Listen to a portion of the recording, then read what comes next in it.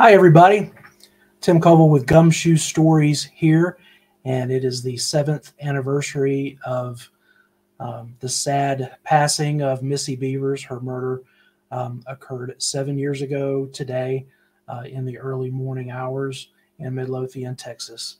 And, you know, it's been a while since I put any content out here, and just not a whole lot to report, but I just don't feel like we can let the 7-year anniversary of Missy Bevers passing go by without acknowledging it, remembering it, and recommitting ourselves to, to trying to solve this murder, or at least keep it alive and keep it out there in the public space so that tips can continue to flow in, so that ultimately police can solve it. And so that's my goal. And for those of you that have followed the case, I'm sure that's your goal too. So we really kind of have just an open-ended kind of thing going here. I don't have much of an agenda, and no fancy graphics or anything. I just thought that we would talk about it, just talk about the case. And so I'm interested in hearing from you guys. Join us in the live chat and let's talk about it. I'll be glad to answer any questions that you guys might have. Haven't figured out here on the computer how to get to the chat, so I'm gonna look at that part on the phone. Hello Sharon, hello Raymond, hello Chris. Sharon says she saw an article in the Dallas Morning News that there is nothing to report, and that's disappointing. Yeah, it is disappointing. There just isn't a lot going on, and you have to believe. Well, you don't have to believe, but if you're me, then what I believe is that we're just kind of at a point where the tips have dried up. And, I think that this person who committed this murder, this killer, is either dead themselves, or they're excellent at keeping a secret and they've spoken to no one about what happened. And that's what I think. I think that they've spoken to no one about what happened. And, it's possible that this person has no connection to Missy Bevers. If there's no connection to Missy Bevers, then that makes solving the case even more difficult. And let's face it, police have only had 2 people in 7 years that even rise close to the level of person of interest, much less suspect. One of them, which pretty much everyone knows about, is Bobby Wayne Henry. And from the get-go, you knew he wasn't the person in the church because he's 6'1", and the killer is short, like 5'5", 5'6", something like that. So Bobby Wayne Henry, they followed tips on him to do their due diligence, but I don't know that they ever really thought that he was the guy. And there's only been one other person since, as far as getting to the point where they could actually execute search warrants. And it was a female person of interest. I'm not going to name, because I don't believe that person had anything to do with it. I named Bobby Wayne Henry simply because his name's been way out there in the public, since 2018 or so, 2017 maybe. So, and this female that they did some search warrants on, she was looked at, and this was in 2020. This was 3 years ago. So in 3 years, if they haven't been able to do much more with her as a suspect, then you have to believe that that's probably as much of a dead end as Bobby Wayne Henry. I could be wrong about that, but I don't think that I am. And then where does that leave us? If they don't have a suspect or even a person of interest, if they've had 7 years to look at everybody with any connection to Missy Bevers and they've come up dry, where does that leave us? Those of you who followed me for a while, you know that I really lean toward the burglary angle. Wrong place, wrong time. There's a lot of things that for me point in that direction. And I'd be happy to talk about any of those. Also happy to talk about the targeted theory if you want to talk about that and tell us why you think that Missy was targeted and what you've seen as far as evidence and surveillance video or whatever that makes you think that, then let's discuss it. Chris Champion says he's curious to see Aaron Stoner's final verdict video when it comes out. Yeah, I know that's something that that Aaron Stoner has teased since before the beginning of the year. He could produce some slick looking graphics on video. But I think that ultimately he kind of goes off on a tangent in terms of things that he thinks that he sees after filtering these videos and still images and staring at them on a big screen. It's like he sees something there that I don't believe is there, such as a prosthetic foot or limb. Hey, Black Box Online Radio is here. Thanks for joining us. Appreciate you being here. Black Box Online Radio guys did a podcast on the Missy Bevers case several years ago, and so feel free to check that out if you've never gone back and checked out what they've done on the Missy Bevers case. Then that's well worth listening to. Anybody got any questions as we get into this and start talking about Missy? Again, it's been 7 years ago today. She was dead from what we're told around 4:20 a.m. 7 years ago today. Okay, let's look at this question. Cole says, years ago I saw a chat on the father-in-law in reference to his business and something illegal going on. I know he wasn't around at the time, but I could never find that information again. Yeah, Cole, that information, as far as I know, has been internet rumor and never substantiated. I've never bothered to try to substantiate it for the simple reason that, you know, Randy Bevers was half a country away. I think with him, just like anybody else close in to Missy Bevers in the family or friends or coworkers, I think that those people were vetted and looked at as closely as they could be. And if there was something there, I think surely police would have found something. And they found nothing. Black Box Online Radio asks what points toward a burglary as opposed to a specific hit. Okay, well, let me give a few things. Number one, what strikes me about the video of the person who is walking around in the church is that that person never stops at the entrance exit that Missy would come in later. This is where that camera is when the person is maybe prying on that door for a little bit and then gives up and walks on to the split door room. That camera is right above that entrance. And that person never stops, never looks outside, never shows any interest in someone who is due to arrive. That's really compelling to me. That's not behavior that you expect to see of someone who's looking to murder somebody. But it's like a lot of people think backwards from the targeted theory. They start and they have targeted in their mind, and then they look at the movements of the killer on the video, and in their mind, they just want to try to make it fit. But if you take that out of it, if you had never known about Missy Bevers, you didn't know that a murder had happened or anything, and I showed you a video for the first time of someone walking around in a church, I think that you probably would not think that that person is there to commit a murder. You would think this is a person who is interested in something in that building.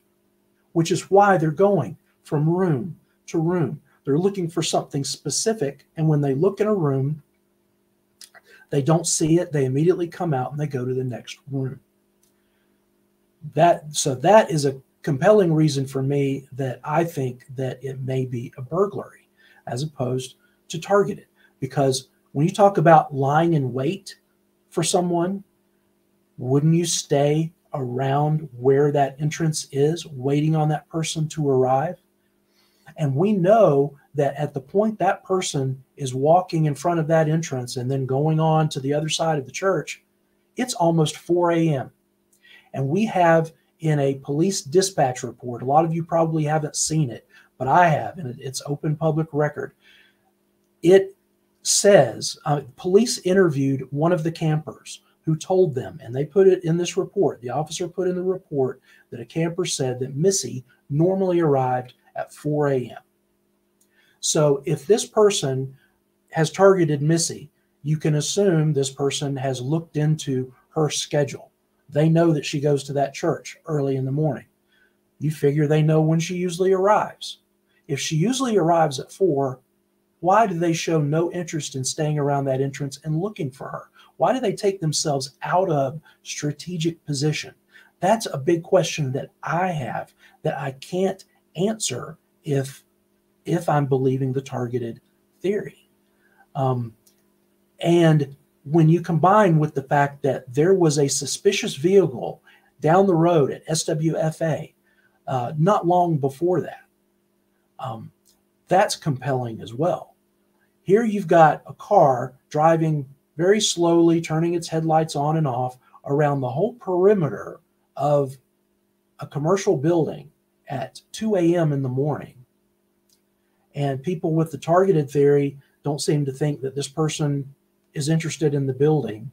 They think the person is just killing time or whatever, which is what a lot of targeted people think about the killer inside the church. They think the killer inside the church isn't interested in the building. They're killing time waiting on Missy. Well, who kills time to wait to kill somebody that is coming in a door at any moment? Why do we look at a car going around SWFA slowly and say, well, he's not interested in the building, when everything about that video seems to indicate he is interested in the building? And then why do we look at the surveillance video in the church of a person going room to room to room, walking around the entire interior of a building? And why do we say, oh, he's not interested in what it looks like he's interested in? He's really just waiting for Missy. It's like we don't want to consider it. We don't want to consider that it may be as simple as the person in the car is staking out SWFA, thinking about hitting that building for a burglary either that night or at some point in the future. And then they go on to the church and they go around the interior of the church because they've decided maybe this is an easier mark. So that, to me, is very compelling. Let's look at some of the other things that we see here. If it was a hit, why wouldn't the killer kill her in the parking lot?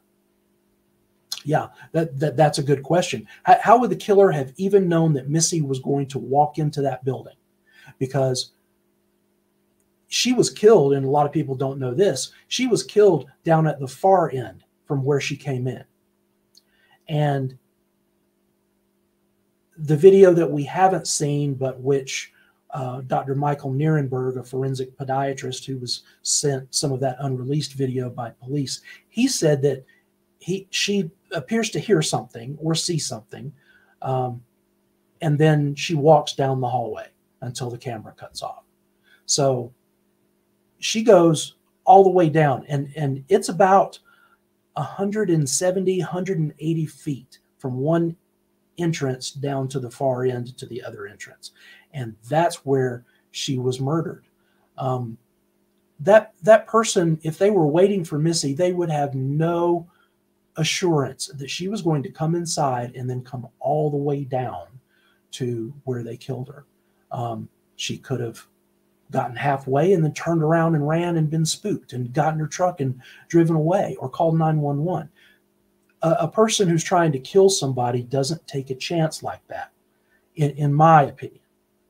And another thing is that mystery object that a lot of people don't know what it is. I actually know what it is. The person is carrying a little storage bin, a little plastic storage bin that you can buy at Walmart or Target. And it has some little tools in it, like sockets. He picked it up in room 10, and we see in that video he comes out of room 10 carrying that object, and then he hammers out the glass of the door that's across from room 10, which is a storage room, room 9. Why would someone wanting to kill Missy be even interested in picking up a plastic bin full of sockets? I can't imagine why. And he didn't hold on to them for long, because later on he comes around to the auditorium and he no longer has that in his hand. And I know from my sources that that plastic bin was left at the church. Police were able to look at it and test it. Kevin Johnson even referred to that non-specifically when he said that there were some tools that they found that they were analyzing. But why would he even bother with that? I mean, is he going to hit her with sockets to knock her out? I don't think so. And so those are questions that I have. Let's look at some of our other questions here. Okay, well, we have a few people talking about someone waiting outside, and you can't eliminate that as a possibility. Police, though, in the warrants, they clearly don't think that there's any other people there, particularly inside the church. And every single exterior camera was not malfunctioning. Okay, there was a camera under the awning that captured campers waiting outside the door prior to 5 a.m. It was mentioned in a January 2019 search warrant. And so if there had been an accessory and they had been over there, they would have been seen on video. We can't rule it out. However, it's kind of a logical problem that in order to make a theory fit, you've got to invent a second person. It's kind of like the grassy knoll in the Kennedy assassination. No real evidence, but if you put a person on the grassy knoll, then it can make your conspiracy theory have some validity to it. So again, a second person in the Missy Bevers murder can answer some problems with the targeted theory, but we don't have a shred of evidence that shows that there was a second person. We're just having to serve our theory by creating that. And so that's a problem. Jackie Johnson says the same thing. It was a planned murder with two people present at the church, one inside and one out. Again, we can't totally rule that out, but we don't have anything to indicate a second person. Hey, there's Shiva's girl. Good to see you. Okay, Jackie, you said they wrote in one article about a vehicle on video. Whatever video it was, I think it was a video by the church.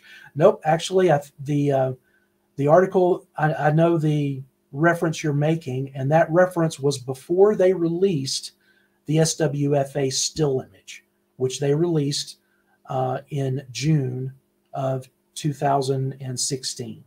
In May of 2016, they referred to a vehicle that you could kind of see in a corner, but couldn't really make out much. That's what the police were talking about. They were talking about the vehicle at SWFA. Sharon says she agrees that that Missy was not targeted. We're in the minority, Sharon, but that's okay. I mean, everybody's got an opinion, and we need to respect all opinions.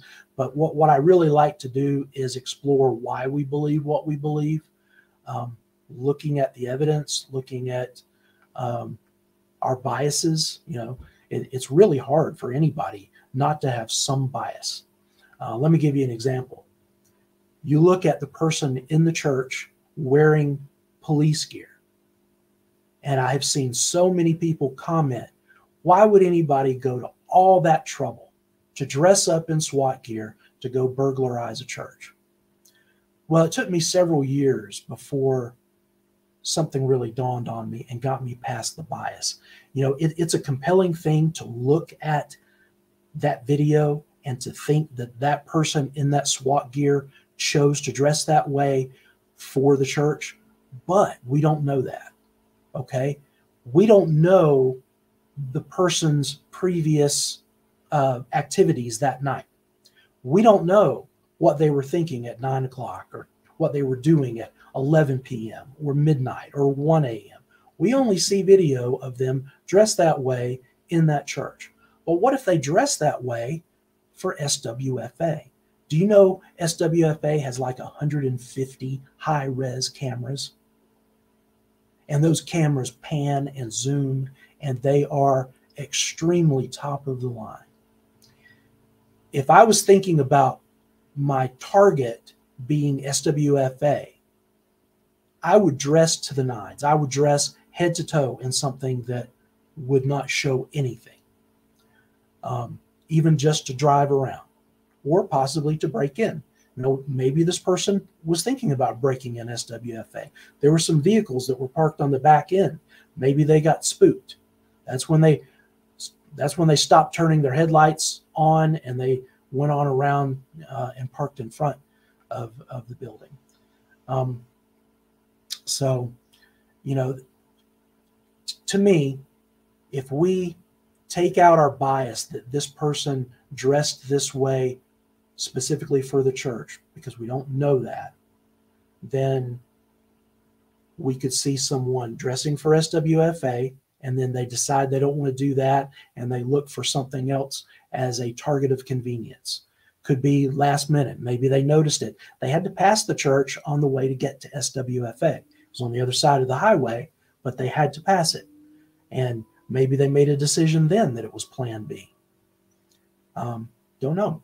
Also possible that someone wanted to commit a burglary that night and they didn't even have a target in mind. They just knew they were going to go up Highway 287. And so they dress in this gear because it's available to them somehow. And they're sort of dressing that way for worst case scenarios so that they are covered from head to toe. That's a possibility too. So those are just some of the things that I've thought about. All right, let's look at some of these others. Black Box on Light Radio. And I'm sorry if I'm missing some questions. I'll try to stop talking for a little bit and just look at some of these. Different type of question. Does the killer have a prosthetic leg? I vote no. Yeah, Aaron Stoner produced that theory. I don't believe it. The family doesn't believe it. I don't think there's a prosthetic. I think that there are artifacts and reflections that are introduced when you look at a video frame by frame. You have to be really careful when you look at something frame by frame, because a second of video can have 30 or 60 or more frames in it. So if you see something in one frame, you ought to see that thing in some of the frames after it and some of the frames before it. But people will see a shadow. They do this a lot with the SWFA car, with some of the reflections and shadows and the rain and everything, where they think they see things inside the vehicle. But you'd have to be able to see it for longer than a couple of frames, because that's just a fraction of a second.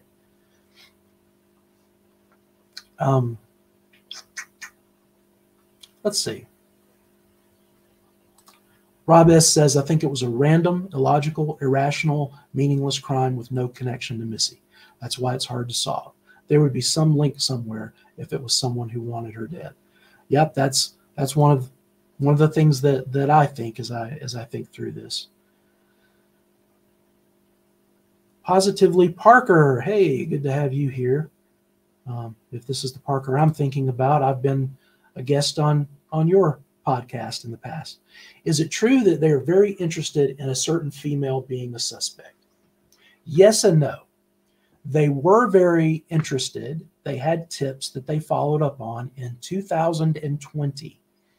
I have the search warrants. I've known about this person for several years. They did ballistics tests on guns that this person owned. and they looked into a lot of things. But there's just a lot of kind of Facebook group nonsense around that person and some of the people around her, pointing a finger because they don't like her because she acts weird or whatever. Kind of like April Sandoval. If you remember the very beginning of the case, there was the Dallas Observer wrote an article about unwanted internet sleuths. That this was about at the 2-year mark, and it talked about April Sandoval, who was someone that certain internet people came up with and harassed and stalked and told police about her, and that was a dead end. And I think this other person has turned out to be a dead end too, because 3 years later, if there's anything to find, and I can tell you this person is not a rocket scientist, okay? I'm not going to name her. I think she's innocent. Police have not named her. But I don't think she could pull off something like this and keep it secret for 7 years. All right. And so that's what I think about that, positively, Parker. Yeah, it is true that police looked into that person, but they have to look into tips that come in, and tips did come in about her. And she was interviewed early in the case, and then a retired federal agent who was brought in as a consultant to look back through the case file. There were some things that she said in her interview that kind of jumped out at him. And so he encouraged MPD to take another look. And so they did, and they did some digging, and they found some things that were worthy of them looking more into it. But again, 3 years later, no other warrants since October of 2020 for this person. No arrests. What would be this female's motive? Sheeta's Girl says. And that's another thing. The motive was really convoluted. The motive was not romance, not cheating, but you're stealing my best friend is my only way to describe it. A woman killing another woman because that woman is, in her mind, stealing her best friend away from her. You know, and these people are in their 40s. I don't think so. That's just really out there as a theory. Most people kill for money, and they kill for love. They don't kill because a friendship is going away. You know, it's just bizarre to me.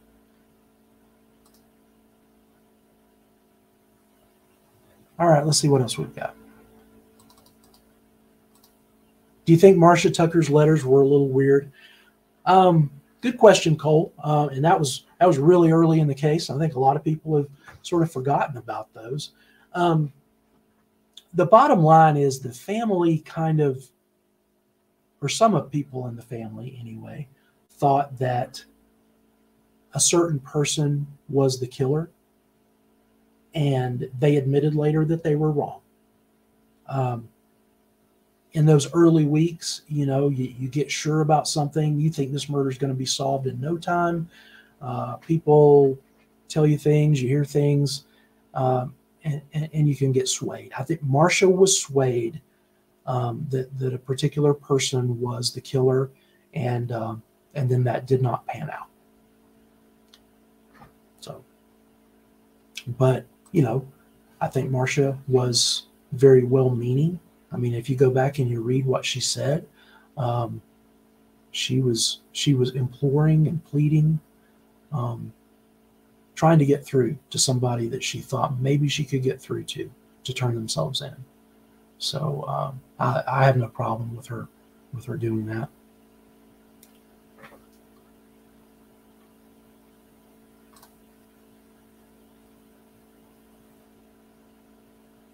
Okay, Sharon says that the Dallas Morning News article today says MPD is holding back evidence, as they do. Any guesses as to what they may have? Well, I do have one guess, and it's kind of something that has come out before very briefly in one article. They have DNA.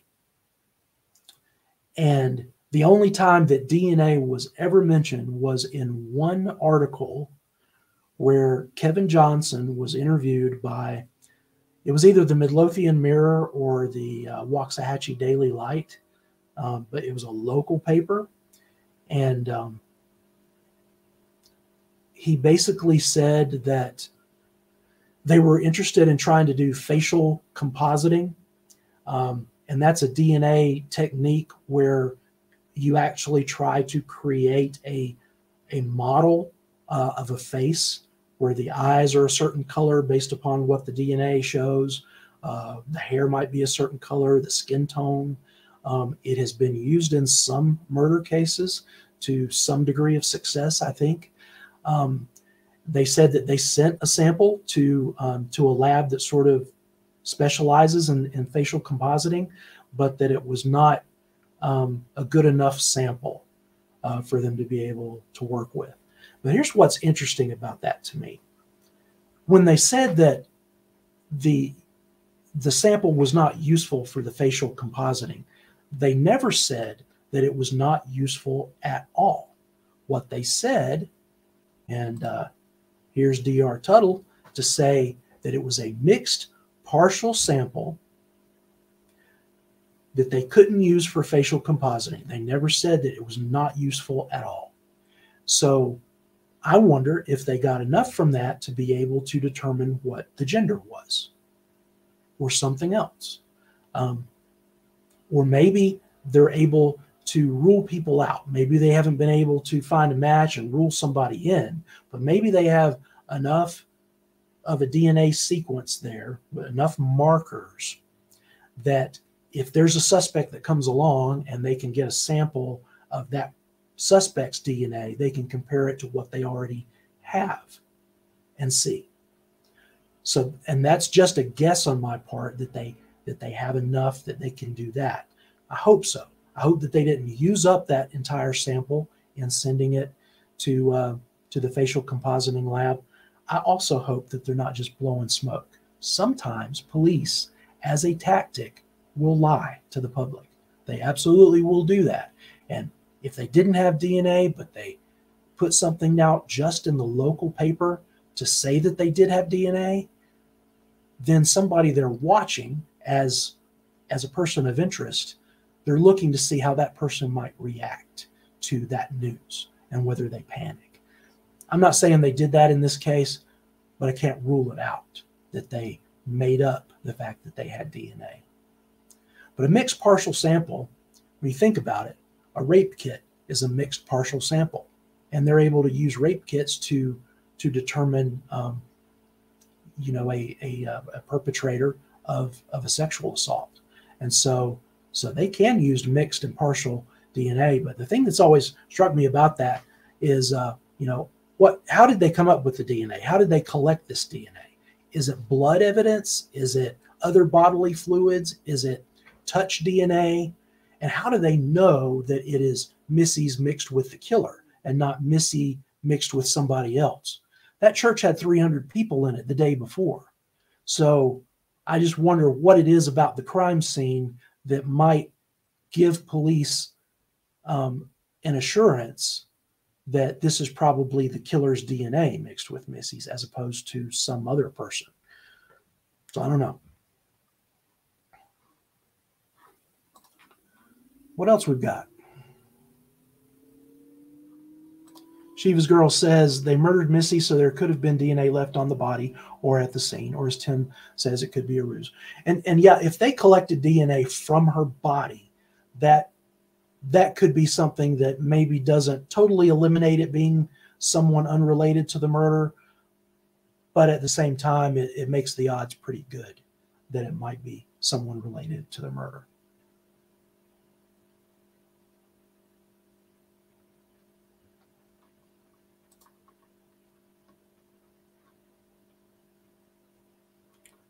Just looking to see if I missed any other questions so far.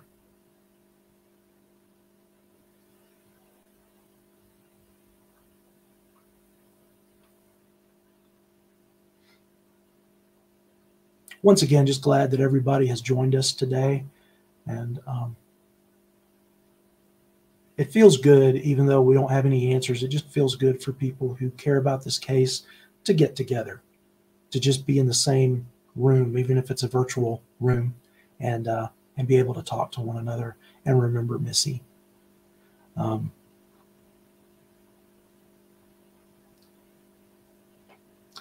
Here's another thing that I'll say that kind of disappoints me.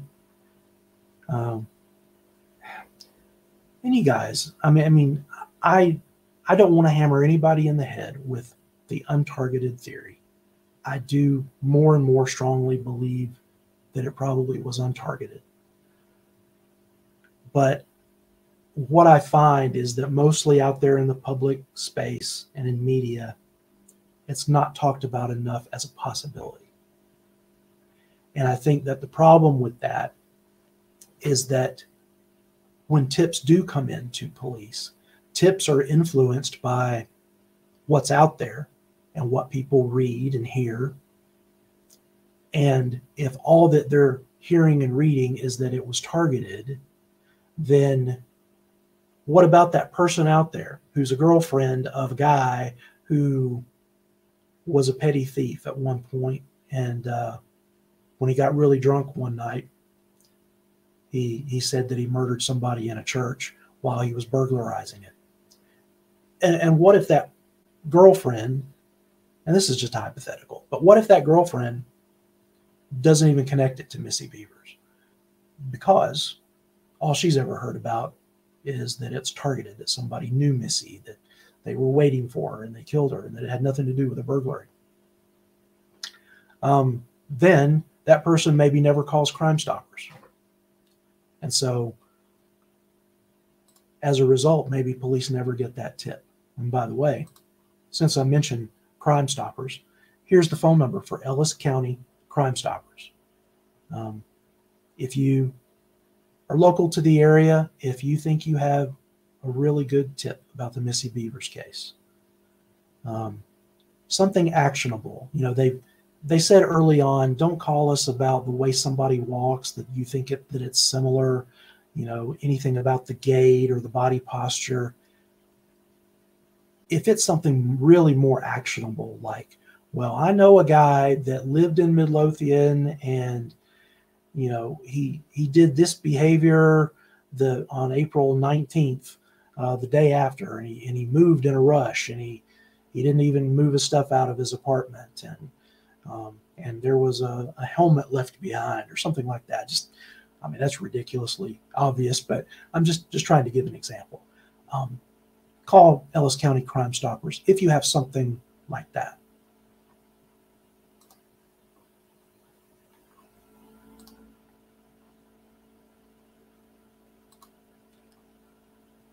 Cole says, makes me sad to think of those little girls having to grow up without their mother. Yeah. And let me just say, so many people looking at this from the very shallow end of the pool say things like, oh, Brandon has moved on. He's forgotten Missy. You know, the girls have moved on. Nobody's thinking about Missy anymore. Not true.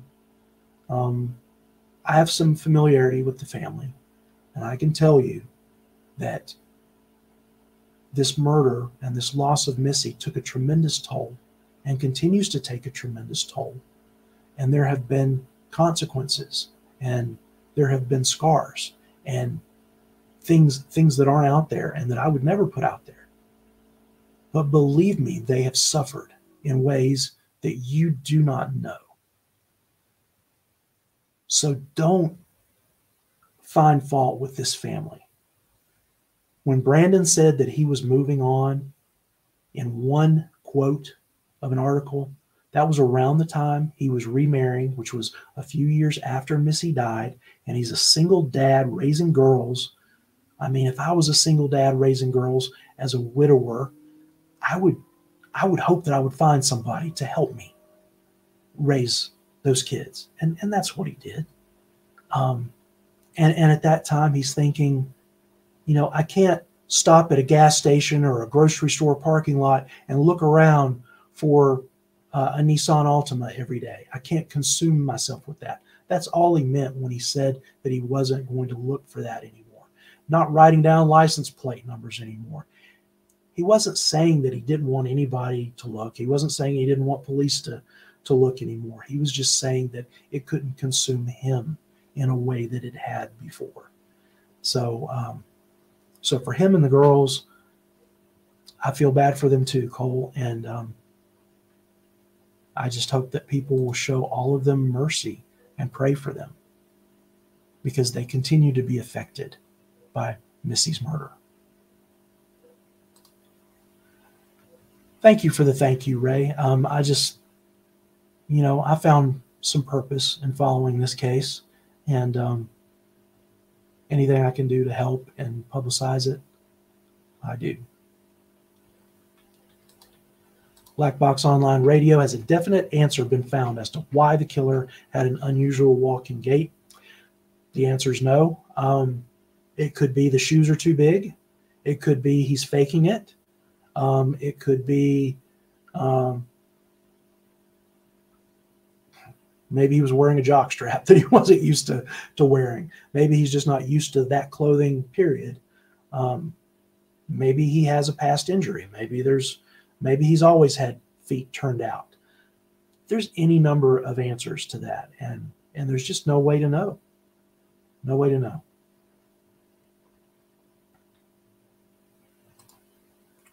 Jackie asks, how much was the life insurance policy? I don't know. I don't know if she had life insurance. I don't know how much life insurance. I don't know. But I'll say this: most people have life insurance, and only a tiny percentage of people who have life insurance end up getting murdered. So it's not really logical for us to take a murder and then say, well, was there life insurance? I always hear people say, I always ask myself when there's a murder, who benefits? Well, right there, you are already committed to the targeted scenario if you're saying that. Because if it's an untargeted theory, nobody benefits. If it's an untargeted burglary, that guy didn't benefit by Missy being in that church. He got lucky, but he didn't benefit if it's a burglary. So who benefits doesn't always work. It only works if the person intended to kill Missy all along.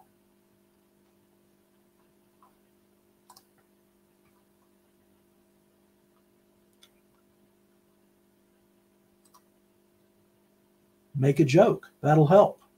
Okay. I don't know what we're helping, but I'll tell you a joke.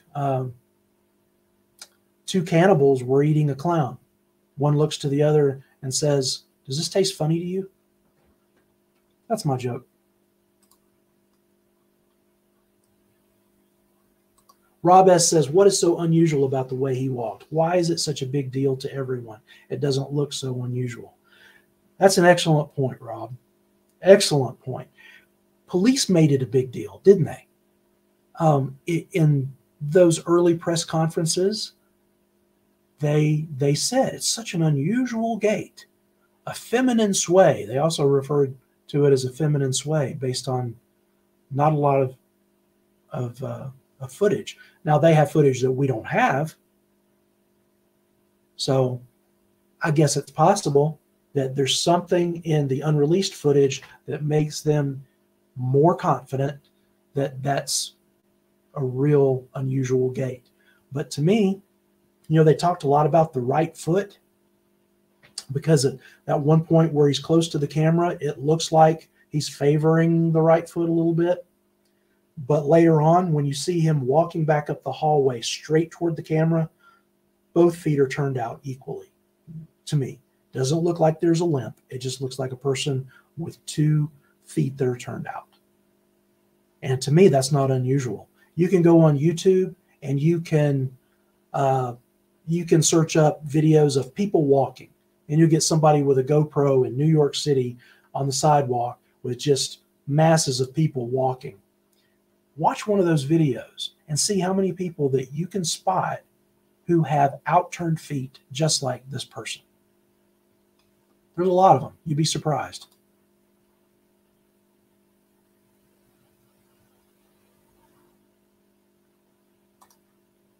Do I agree it was a woman murder? You know, I think that I'm still on the fence. And I refer to the person as he verbally, but that's just to be simple. I mean, you know, I'm not one of those people that says he or she all the time, because I think that gets annoying to keep saying he or she. So I just say he. But to me, I'm really on the fence. I think it's just as likely that it's a woman as it is a man.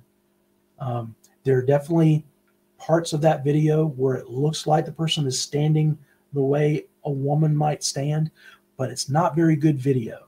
It's not very good quality. And I just don't think we can infer too much from it to determine gender from that. And, you know, I think most people that weigh in on this subject, they're pretty evenly divided too, just like I am. So, Black Box Online Radio. The unusual walk was that the toes were pointing outward and the killer wobbled as he walked. Okay. Well, I mean, the feet were pointing outward. Yeah. I mean, the toes kind of go along with the whole shoe and the foot. So definitely the feet were turned out. I don't know about the wobbling, though. I'd have to know more about what you're talking about there.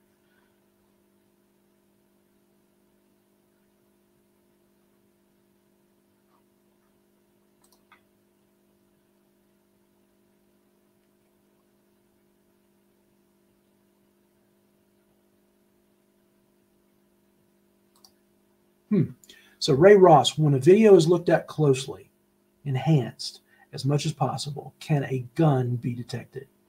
I don't see one. Again, this video is not very good quality. I think that anything that might seem to show a gun is just a matter of perception. You already have it in your mind that she was shot and the killer definitely had a gun. We know that much. Which, by the way, if anybody in here doesn't know that, it is confirmed that Missy was shot and it was the killer's gun, not Missy's gun. And that gun was not recovered. So if you know that already, and then you're looking at really blurry, distorted still images, well, guess what? You're going to think something looks like a gun.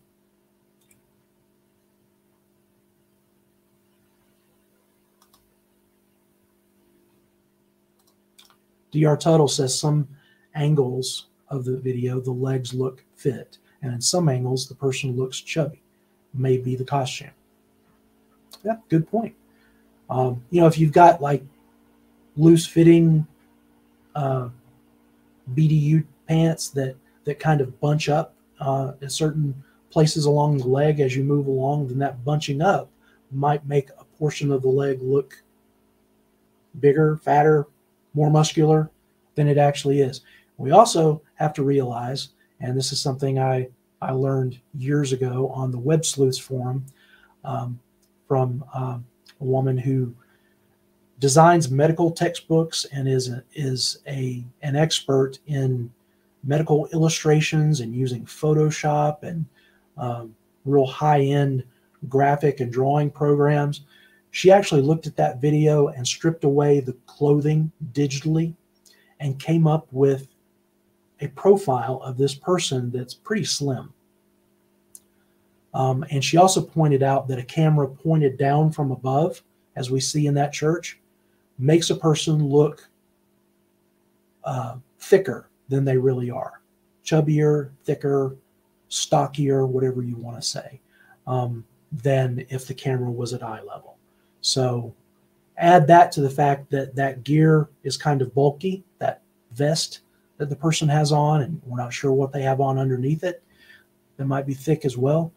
I think this person is a lot thinner than a lot of people think he is or she is.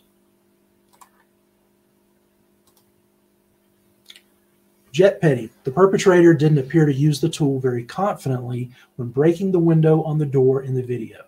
That's why I thought the killer was female, but I don't know. Okay, interesting comment. And let me tell you my thoughts on that. And this is where it's important to think about and know the layout of that church, the movement of that killer around the church, and what they were doing at different times.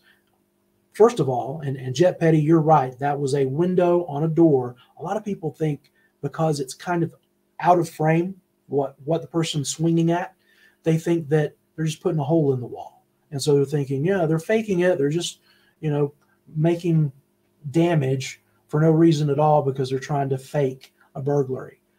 No, they're not putting a hole in the wall. They had a hammer in their hand in all this video. Did you ever see them put a hole in any wall? Nope. They could have done it at any point. Just and that drywall would have a big hole in it.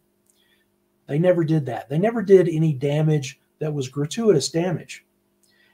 And even in the point there of knocking out the glass of that door, the only reason to do that is because the door's locked. This was a storage room, room 9, if you have access to one of the church layouts, which, by the way, Dr. Tuttle, who's in here with us, has a great layout that I'll put in the description later on for you all to look at. That room 9 is a storage room, and the person knocked the glass out so that they could reach in and unlock. You're right, Jet Petty, that they didn't put a lot of force into it. But why would you need to put a lot of force into it? You can see that even with the little tapping that they do, you can see little nuggets or little popcorn pellets of glass, safety glass. The glass these days is safety glass. It's not like big shards that come out. It kind of shatters into these little nuggets. And you can see, even though he's not putting much force into it, you can see some of those nuggets flying back and hitting the floor. He broke into a door just like that to enter the church. It was the kitchen service door, a metal door on the north side, where he knocked that glass out in order to reach in and open that service door and enter. He may have found out the hard way when he did that stuff blows back, and even though it's safety glass, it might hurt. It might cause a little pinprick of blood. You have to be careful about that if you're our killer and you don't want to leave DNA. So maybe he learned from that mistake, and maybe that's why when he's knocking out the glass of that other door, he does it only using as much force as he needs to use in order for it to break and not blow back and hit him. That's my theory. I could be wrong. That's my theory.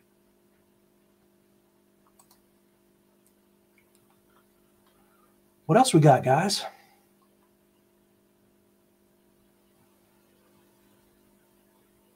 Well, there's Lindsay Horton. I see you on Facebook all the time doing great work for animals that need homes.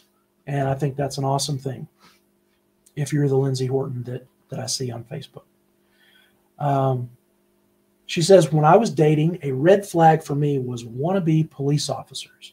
I discussed this with friends in other areas, and apparently it is quite common for some men. I wonder if this is some kink. It's possible. It's possible. I do hear people talk about LARPing, L-A-R-P, which is the RP is role play. Somebody help me out with the L-A. What is that? Something assisted role play. Basically cosplay, dressing up. But here's the thing about that. As far as I know, to my knowledge, people who do cosplay do it as a group. They don't do it solo, individually. I don't think you can find an example of somebody breaking into a commercial building or a church or anything like that to just go around in costume, pretending to be a police officer or anything else. So that's the only caveat I have with that theory.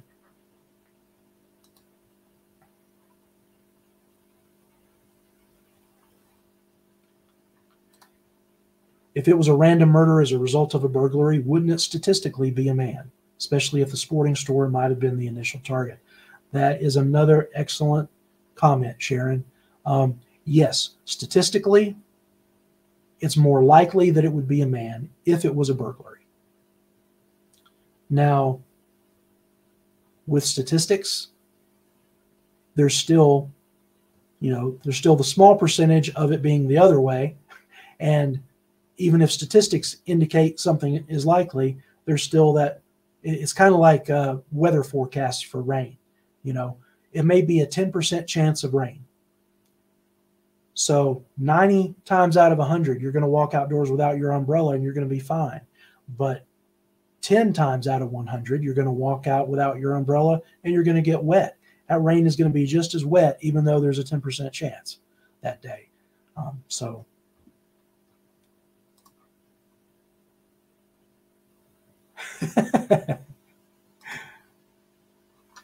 so the camera video feed is bad, huh?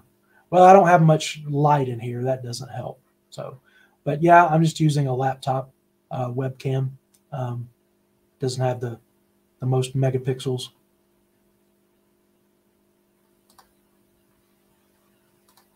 Lindsay says that she thinks that Missy interrupted something, whether a robbery or some cosplaying.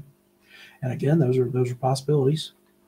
Although robbery, we need to distinguish the terms. Robbery versus burglary. Robbery is when there's someone present and you're holding them up and you're taking money from them. Like if you're going into a convenience store and you go up to the cashier and make them give you the money out of the cash register. That's a robbery. A burglary is when you are breaking into an uninhabited building, either residential or commercial, trying to look things to take without wanting to encounter someone or thinking that it's empty. By the way, only 12% of burglaries are planned. Think about that. 12% of burglaries are planned, meaning 88% of all burglaries are basically crimes of opportunity. Someone sees a target, they think, this is a good potential target, and so they go burglarize it. They don't necessarily case it for days the way we might think. And that church had nothing on any side of it or across the road from it. It was rural, it was isolated. Monday morning, middle of the night, there's nobody going to be there, right? If you're a burglar, that's what you're thinking. You're certainly not going to think that somebody's going to be at a church on a Monday morning to do an exercise class. Not that early. Maybe at 7 in the morning, but not at 4:30. How likely do you think the Ultima is related to the murder? Very likely, and I'll tell you why. Not only do we have this really suspicious behavior a mile away from the church happening a couple of hours before the murder, but some people might say, well, a couple of hours, it's not really that strong evidence. Maybe it's just coincidence. There was a warrant that came out in 2019. Not a lot of people have seen the warrant that says that 19 minutes after that car left SWFA, the motion-activated cameras in the church turned on. They did not record something specific when they turned on, but something caused them to activate. 19 minutes. Maybe someone broke into the building testing for an alarm, and maybe the vibration and the shattering or whatever was enough to cause cameras to turn on. Maybe it was enough. Maybe they had a flashlight. Well, we know they had a light on their helmet, right? Maybe the light flashed across the camera and caused it to turn on, but because those motion activated cameras have a bit of a delay before they start recording, maybe the light was already not on that field of view of the camera by the time the camera started recording. Those are some thoughts I have about that. So I think it's very likely that the Ultima is related to the murder. It's still possible that it isn't. There have been suspicious things that have happened at SWFA before, by the way, and not a lot of people know this. But when you look up incidents in that area, public record from Midlothian Police Department, from SWFA, there was a car that pulled into SWFA about 4 months before Missy was murdered, with several people in it hiding their faces from cameras. Okay? And one person gets out and goes in and starts asking questions about their security. Starts asking really, really suspicious questions about their security system. So, and then they get in the car, and by the time they call police and police get there, the car is long gone. And by the way, though, that same day, at night, after closing, somebody was back at SWFA messing with some kind of a security box or something on the property. And by the time police got there, they were gone. So there's a history of things happening at SWFA. There's a history of things happening at the church that you may not know.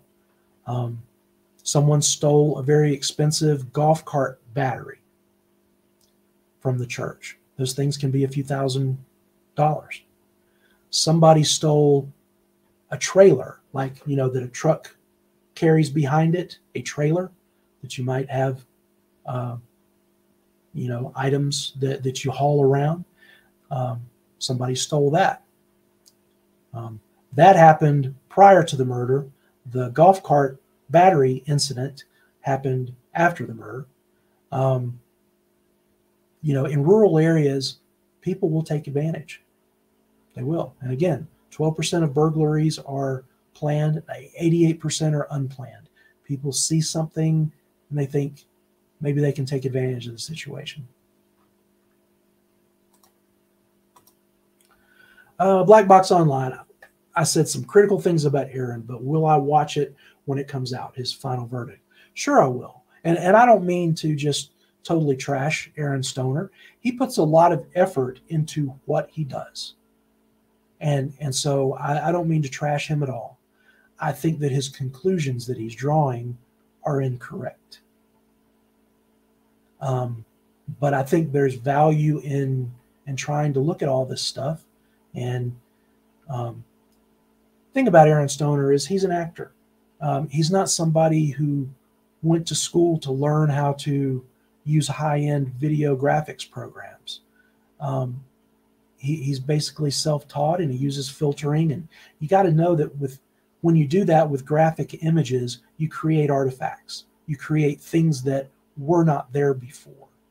And so that's my only thing. I don't mean to be critical of him for his effort. I just don't agree with his conclusions about the prosthetic limb. I don't agree that he was able to see enough of a face in the car window for him to have somebody produce a sketch. I don't believe any of that. I don't believe that he came up with enough of the license plate to be able to say that it has a handicap symbol on it. I don't believe that either. But I still applaud him for trying and for generating interest in the case. What else do we have here? Shiva's Girl's talking about the thumbnail. The thumbnail of this video, or are you talking about the Green Man animation? Yeah, that comes from, her name was Bat Brat on Web Sleuths. I'll throw up a little banner here. I just want to give her credit because she did hours and hours of work. And I've got actual animations that she did. And I can put those in the description later on if you'd like to see those. Or on my channel, there's a video I did for the 5-year anniversary 2 years ago about the Green Man animation. There's a portion of that video where I show that whole animation. So feel free to go look at that. And it really it really is interesting. You have to believe that Bat Brat knew what she was doing in order to fully buy into what it shows you. But it's pretty compelling what she came up with. And it shows a lot about how the feet move when you're not looking at shoes and pants and all that stuff. When you're just looking at an outline of the limbs, it's really interesting.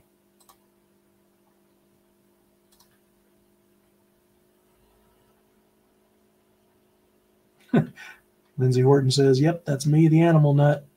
Hey, I'm an animal nut too. I've got a cat and a dog. Both of them were rescues." North Central Texas. I don't know what you consider North Central Texas. I'm definitely north. I'm up in the Panhandle, so I'm several hours north of Dallas.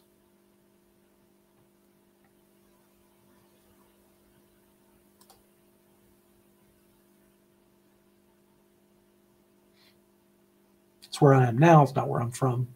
I'm originally from South Carolina. And go Gamecocks. Jackie Johnson asks, who called in about Bobby? Probably a coworker. I got a partial answer to that. A partial answer. So you remember that there was a memorial service for Missy that was on Wednesday after the murder happened on Monday. And that was held at Creekside Church. And there's video of a guy walking around who's Bobby Wayne Henry. And the cameraman, you have to feel like police talked to the media and said, look, while you're shooting video, if you could help us out and kind of catch the walk of people and see if you see anybody with a weird walk. And this cameraman, whoever he is, you can see him like focusing down at just the feet of Bobby walking around. And sure enough, he's got those outturned feet. And so that video was posted online, and a lot of people saw it. And I think that generated tons of tips. I don't know that there were tips before then. There might have been, but I bet you that their phone rang off the hook with people calling and saying, that guy that's on that video walking around walks just like the killer. But I've also heard that some of his coworkers in law enforcement, some of his former coworkers in law enforcement actually called in tips about him too. And imagine if you're Midlothian Police Department and you get a tip from a fellow law enforcement agency saying, yeah, we used to work with that guy. He's a real creep and there's stuff in his background and look at the way that he walks. We think it's him. Midlothian is going to have to look into that. So that's possible. Some combination of people that knew Bobby thinking that it looked like him, and then that video of him at the memorial service.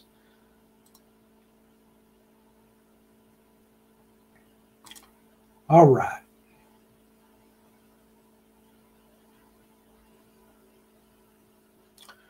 DR Tuttle, 1:58 a.m. The silver Nissan Altima enters the SWFA parking lot. Okay, so this is the timeline of the car at SWFA. It's 2 minutes before 2 a.m. when the car enters the parking lot. 2:04 a.m. is when the car exits the parking lot. So it sits there for 6 minutes. Some people say, well, they were testing for an alarm and testing for police response at the church. No, they weren't. Nobody waits for 6 minutes for a police response. Police are not that fast. And SWFA is a horrible place for them to wait to look for a police response because the church was way back behind them from where they parked, and they're down in a hole, and the church is down in a hole on the other side of the raised freeway, US 287. They were not checking for a police response. But what makes sense to me is if the car is related, they were thinking about SWFA, they were focused on SWFA. For whatever reason, they gave up on SWFA. They went to the church. Around 2:23 is when those those motion activated cameras go off. And after they do that, smashing some windows, some doors, triggering the motion activated cameras, then they leave and they go somewhere else. There's a Whataburger up the road. Maybe they went there. It's 24 hours. Maybe they just drove around. So they could have come back at 3 something. They could have let 45 minutes go by and come back around 3:15 a.m. and seen that the church was untouched. Nobody came. And so then they break in and they mess around in the kitchen, whatever, and then make their entry into the interior at 3:50 a.m. That's what I think the likely timeline is of what happened. They went to SWFA, then they went to the church, and they broke into the church without actually going in order to test for an alarm. They drove away somewhere, and they came back later. All right. What does SWFA stand for? What kind of business is it? SWFA stands for Southwest Firearms. I think that's right. Or Southwest Firearms and Ammunition. But anyway, it's a gun store and an outdoor store. They sell clothing for like hunting. They sell rifles. They sell guns. They sell crossbows.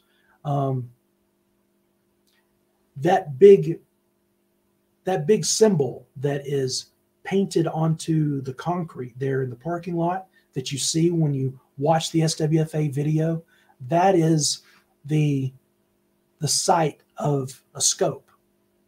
So it's all about hunting. It's all about the outdoors. That's what SWFA is. And by the way, they no longer have that retail store open. They still have an online business. But last I knew, they were closing down the store part of it, so you couldn't just walk in and shop at that store anymore. I assume that that's still the case.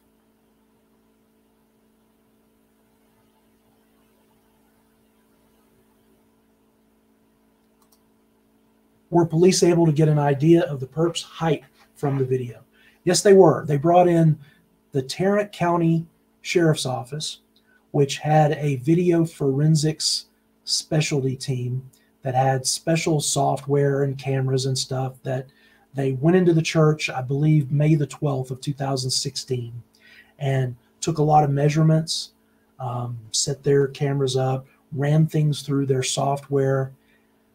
Ultimately, what they've come up with is that this person, from the floor to the top of the helmet, so clothed from the floor to the top of the helmet, is around 5'8". And they say that there's room for error of about 1.5 inches either way. So let's talk tallest possible scenario. In that scenario, this person is 5'9.5" from the floor to the top of their helmet. How thick's the helmet, though? We don't know. Helmets are typically pretty thick, though. If they weren't thick, then what good are they? We need for them to be protective, so that we can go about our skull cracking activities and not die. So maybe 3 inches, 3.5 inches, perhaps, just in the thickness of the helmet. And then you talk about the boots the person's wearing. Boots are not flat against the floor. There's a heel. Sometimes there's some padding there. So I've heard some people from the military who have had uniforms and had, combat type boots and had helmets say that it wouldn't be unusual for that outfit to add 5 inches. So let's take 5 inches away from 5'9.5". And where does that leave us? 5 inches from 5'9.5" leaves us at a height, the person just naked, barefoot, 5'4.5". That's pretty short for it to be a man. And if we go less than the maximum possible scenario, it's possible that it's 6.5" minus however many inches for the boots and for the helmet. So This person could be like 5'2", 5'3". And remember, they said early on that they thought the person was somewhere between 5'2" and 5'7". And what I think they were referring to was the unclothed, barefoot height, the actual height of a person when they said that. But walking around with our clothes on, this person is still a short person. It's only when you add in a really thick helmet that it becomes something else. So, yeah, that's what I think. I think they have a pretty good idea, just going from the work that they put in with Tarrant County.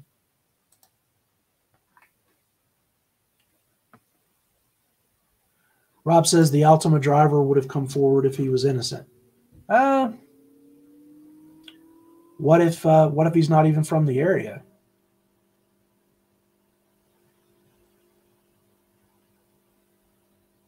I just don't know about, the fact that the world doesn't revolve around the Missy Bevers murder. We can't just assume that somebody knows about that murder just because they stopped at SWFA on a drive somewhere. I mean, if we're thinking that this person is innocent and they're in no way connected to a murder that just so happened a couple of hours later at the next closest building up the road, we can't just hang our hat on the fact that this person would have read about it in the news, because you'd be surprised how many people have never heard of Missy Bevers. I mean, not by name, and they don't even know the scenario. I go up to a random person, I say, do you know that place in the Dallas area? It was a church, and there's a person on video walking around in what looks like a SWAT or police outfit, and they end up killing the woman. She was there for a fitness class. People give me a blank look.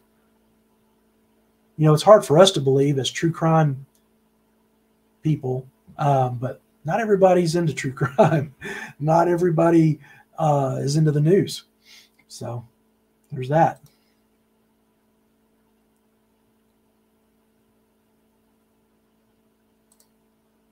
Yeah, going back to talking about the height, DR Tuttle says, but they still went after Bobby Wayne Henry, who is 6'1". And you're right, they did. They followed up on tips. Because what else did they have? They were trying to follow up on everything that was coming in. And there were other boxes that he checked, so many other boxes with, sexual assault history and things like that. And it took me for a long time to get a grasp of this in following true crime. Just because police follow a tip, and just because they even execute a warrant, that doesn't mean that they really truly believe that that person did it. They're just following their avenues of investigation that are available to them and seeing where those end up. So I give Midlothian police a pass on the fact that Bobby Wayne Henry was taller than the killer. So it definitely could not have been him. But for them, they still needed to investigate it. They still needed to eliminate him so that it wouldn't be hanging out there for later on. They couldn't know that he might have been an accomplice of someone. And maybe even if he wasn't the person in the church, maybe he was that elusive second person. So again, I don't fault MPD for following that to see where it led. The bridge guy. So in the Delphi murders, the bridge guy, yeah, he's a short guy too. When you start just going around and looking at people in terms of height, it's kind of like the outturned feet. You find that lots and lots of people are short, even men. There's men that are very short. Kiefer Sutherland, 24 was one of my favorite shows. I was just talking with a good friend of mine last night about 24 and how I followed that for years. Kiefer Sutherland is close to 5'4", if not 5'4", to the point that they had to be tricky with camera angles to make Kiefer look like he's not some shorty compared to everybody else, because it made him look weak if they accentuated that. So, yeah, even Kiefer Sutherland, even Jack Bauer, 5'4". But Jack Bauer did not kill Missy Bevers. If they were there to rob the church, why kill her? Roxanne Smith says. I'm glad you said that. That's a valid question. It's a question that comes up a lot. People who believe in the targeted theory do have an issue with the fact that this person committed a murder. If they were just there as a burglar, why did they commit a murder? My answer to that is it happens every day. It's called felony murder. It's when a murder is committed in the act of committing some other crime that is less serious than murder, because murder is the most serious crime, right? It happens every day. A guy goes into a convenience store to rob the clerk. He may not intend to shoot, but he's got that gun out and he's a little jittery, and it doesn't take much pressure. Some of you gun people probably know exactly how many pounds of pressure it takes on a trigger. And it probably differs, I'm sure, from weapon to weapon, rifle to handgun. But it could have happened without the person even intending for it to happen, is what I'm saying. But they could have intended to do it. Maybe they were a psychopath. Maybe they didn't care. Maybe she forced the issue. Maybe Missy, knowing she's fit and everything, maybe she decided she was going to stand her ground. Maybe she was facing the wrong way, in between blocking him from his exit and he's blocking her from her exit. And maybe they just got into a tussle there and the gun went off. There's no way to know what happened there, but I can tell you that just because a person commits murder doesn't mean that that person isn't a burglar. We can't eliminate the burglary theory because life is just not like that. And when you're in the heat of the moment,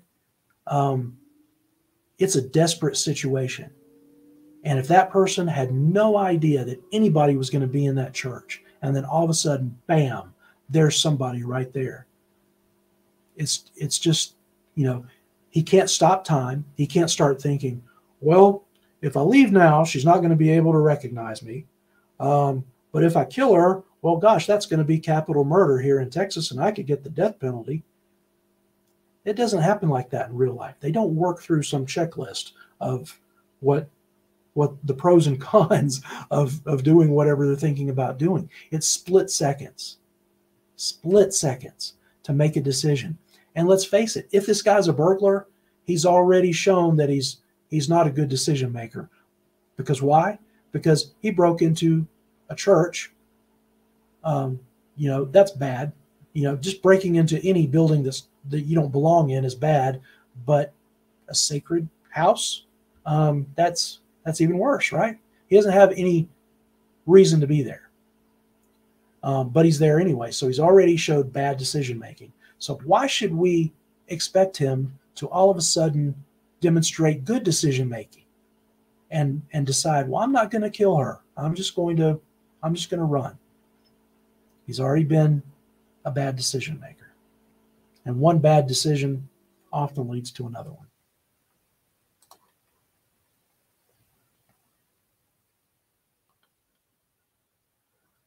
Oh, I was looking through here.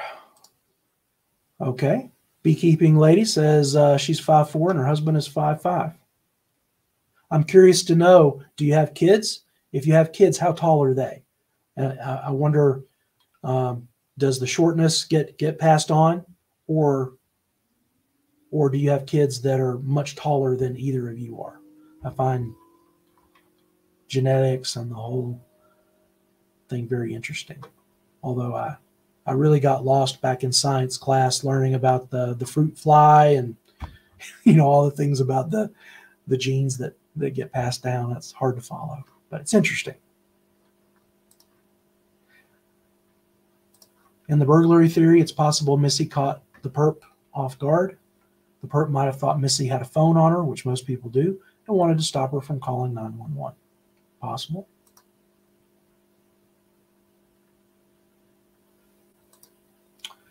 Who did video enhancements? I'm not sure what you're referring to, unless you're referring to the earlier discussion about Aaron Stoner. Aaron Stoner has done some things to enhance some of the video.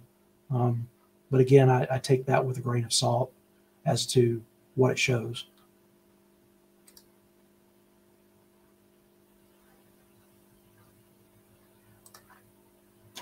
How old was Bobby's baby when the murder happened? Okay, let me think.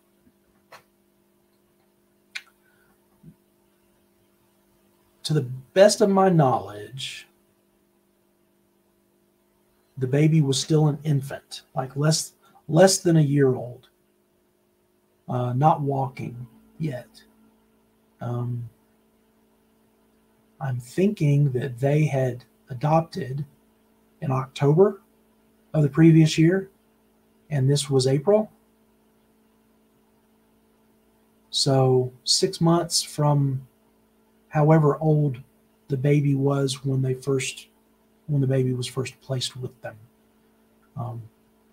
So I'm thinking somewhere between 6 months and a year, but closer to 6 months than a year is about the best I can do.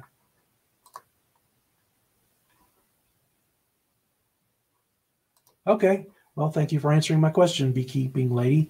So you have 3 kids and everybody is 5'4". Okay.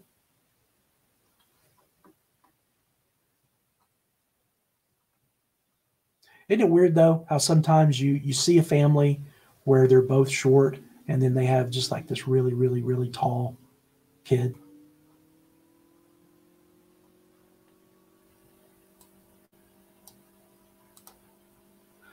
Cole asked, do you know if the offerings were kept in the church? I do know the answer to that. The answer is that no, they did not keep them on site. After church the previous day, they would have compiled a deposit bag and then taken that to the bank to drop in the night drop.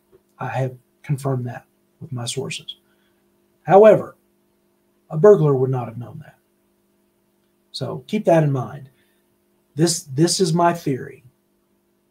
My theory is that the burglar was not interested in things, and this is what trips a lot of people up.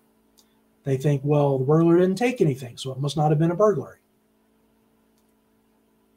I think that the person was after cash. That's the number one thing on a wish list for burglars is cash, because they don't have to go pawn something. They don't have to worry about something being traceable back to them. So I think that he had never been in that church before. He broke in, figuring that somewhere in an office type area is where the cash would be kept if it was there. And he's just exploring room by room. And it's why he spends very little time in those classrooms that we see him going by and checking. Because you open a door and you're looking for a bank deposit bag, and all you see is a classroom with some chairs and maybe a whiteboard and a lectern. You're quickly going to move on because it's not going to be there. Something that's not common knowledge, the most disturbed room in the church was in the office area. It was a room that had nothing but filing cabinets in it. So again, why would a person targeting Missy go to the trouble of going into filing cabinets and messing things up, throwing and strewing files around and whatever he did in there? I don't know if he actually knocked any file cabinets over, but what I was told by a source that would know is that it was the most disturbed room in the church. And that does not track for me with somebody that is lying in wait for Missy Bevers. They wouldn't care about what's in the office. And think of the noise they'd be making in an area where they're totally out of strategic location to where Missy is. They couldn't get the jump on her that way.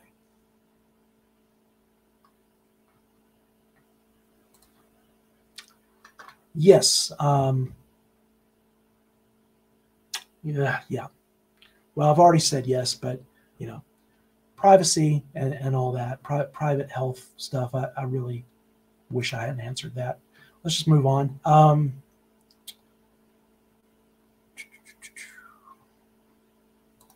Church was an easy target.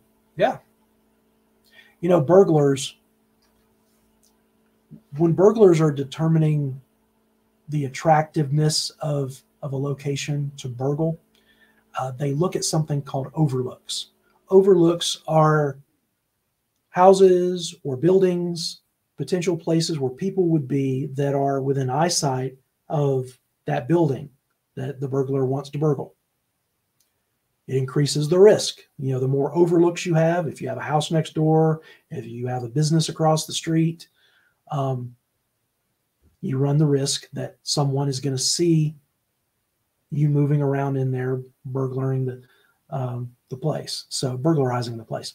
So that's compelling about the church, is that there was nothing to the left of it, nothing to the right of it, nothing behind it, nothing across the road from it. There was nothing. The closest building, there's actually a compound of some houses that are right next to SWFA.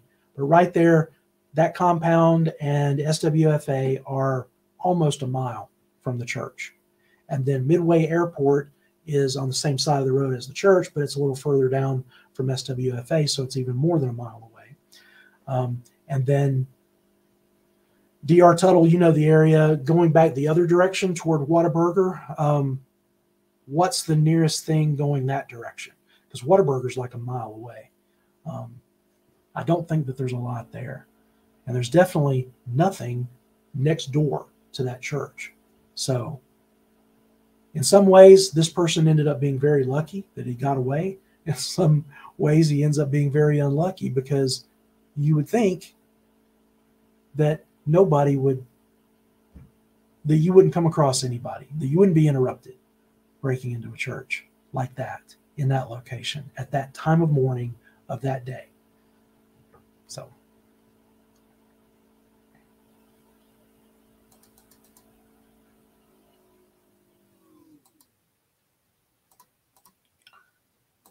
okay, DR Tuttle says there's a gas station on the left at Walnut Grove. So how close in percentages of a mile would you say? Is it closer to the church that direction than SWFA is the other direction, or is it further away?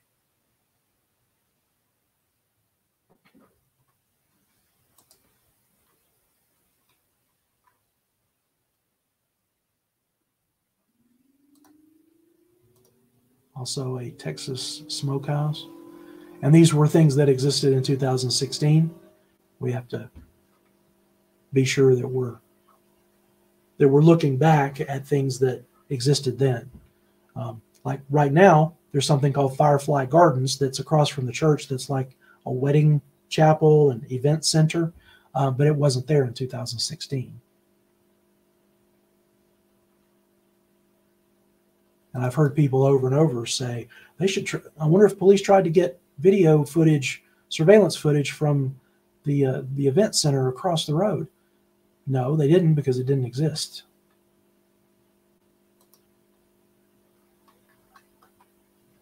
Yes to what, DR Tuttle? Yes, it's closer than SWFA.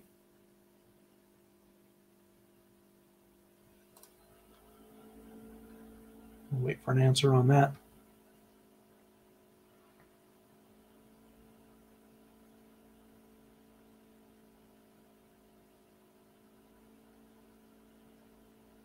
We're going to try to go to about 25 more minutes. That'll put us at 2 hours. Okay, DR Tuttle says no, not closer. So it's not closer. So, so ultimately you've got a buffer of at least a mile on either side of this church. And then you've got trees and woods across the highway from it, and you've got trees and woods back behind it that are pretty rugged ground.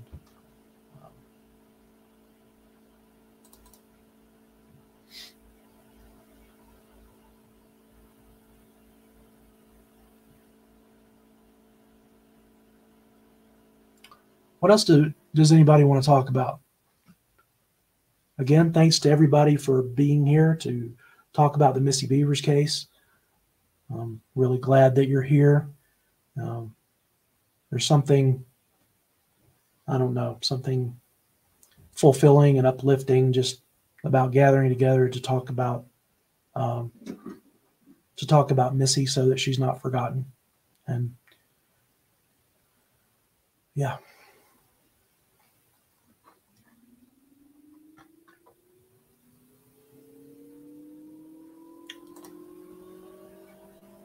Well, you haven't missed it. We're going to hang around for at least another 25 minutes. If you've got any questions, and I imagine you can probably scroll back through the live chat. I think that's how it works. Even though you just entered the room, you should be able to look back at the history of the live chat and see what all we've talked about. But if you have a question you want to ask live, I'm glad you're here.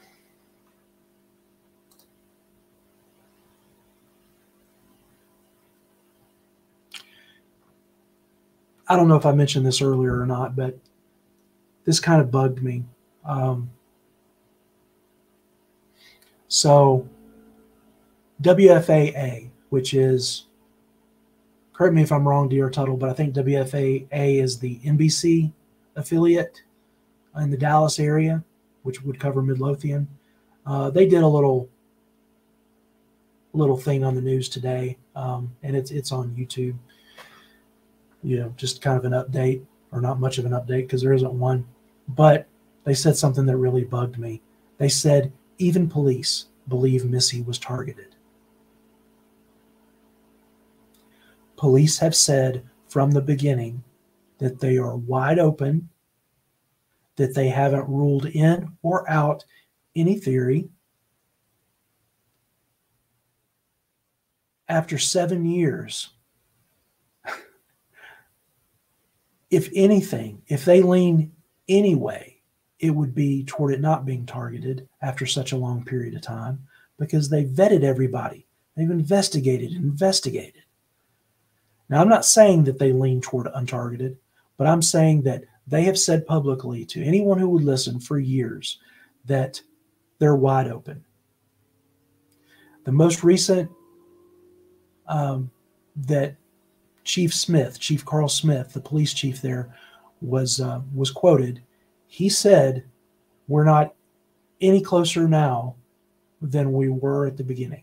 That's a paraphrase, but that's the meaning of what he said, that they are not any closer now. So they're stymied, and they're not. There's not a group of people over at Midlothian Police that just flat out believe that this is some targeted attack and that they just don't have the person yet.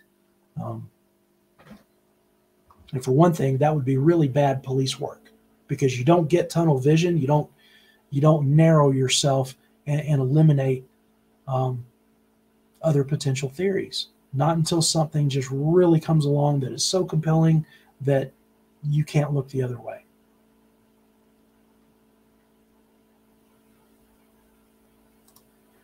Okay, so our newcomer, VTPSTTU, says, we learn now that Delphi had some big evidence that they were able to keep secret for years. Do you think MPD might have something similar? Yeah, we talked about this a little bit earlier, that they do have some DNA that they collected. They haven't talked about it much at all, but they did collect a partial mixed sample of DNA. How useful it has been or how useful it will be remains to be seen.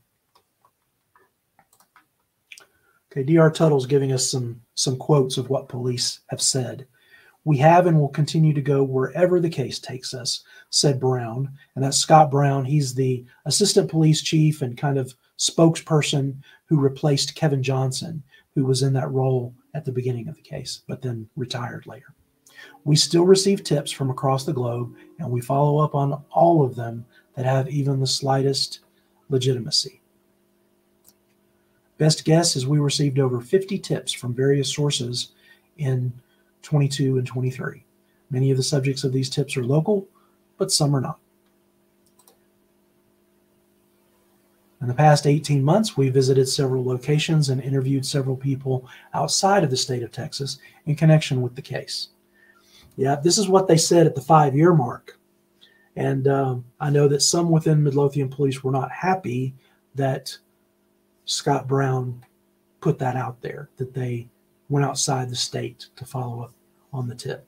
And I can tell you that what they were following up on had to do with that female suspect that we mentioned earlier, or female person of interest. They were interviewing some people in regard to that when they left the state of Texas to do that. But again, that was 3 years ago, and they've done nothing since.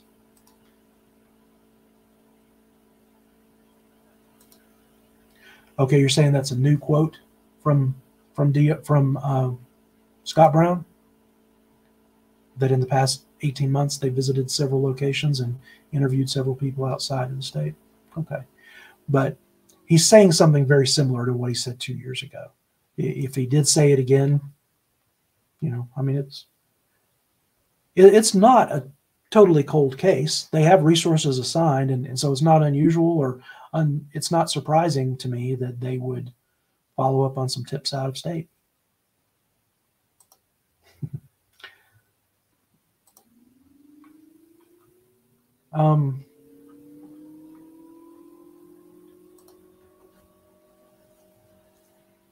What else, guys? What do you think is the biggest question that you have in this case that you wish you could get an answer to? Not necessarily something that I can answer, but just the biggest question that you have.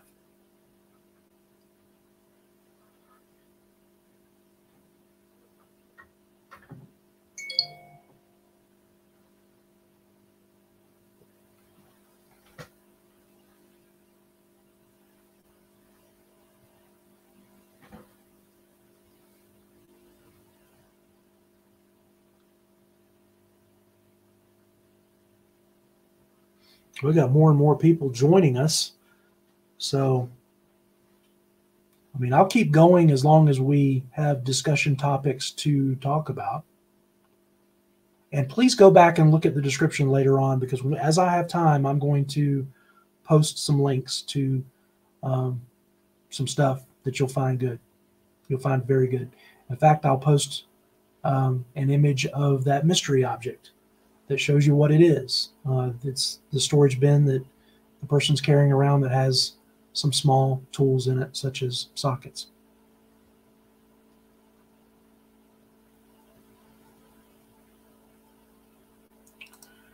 Okay, Cole says, I was looking at the characteristics of a burglar, usually a repeat offender, and lives close by. I wonder how many burglaries there have been in the area since then. Well, crime has risen in Midlothian. It's risen since that time as the town has grown. But let me tell you two stories. Number one is a story of Easter Sunday of that same year, 2 weeks before Missy was murdered.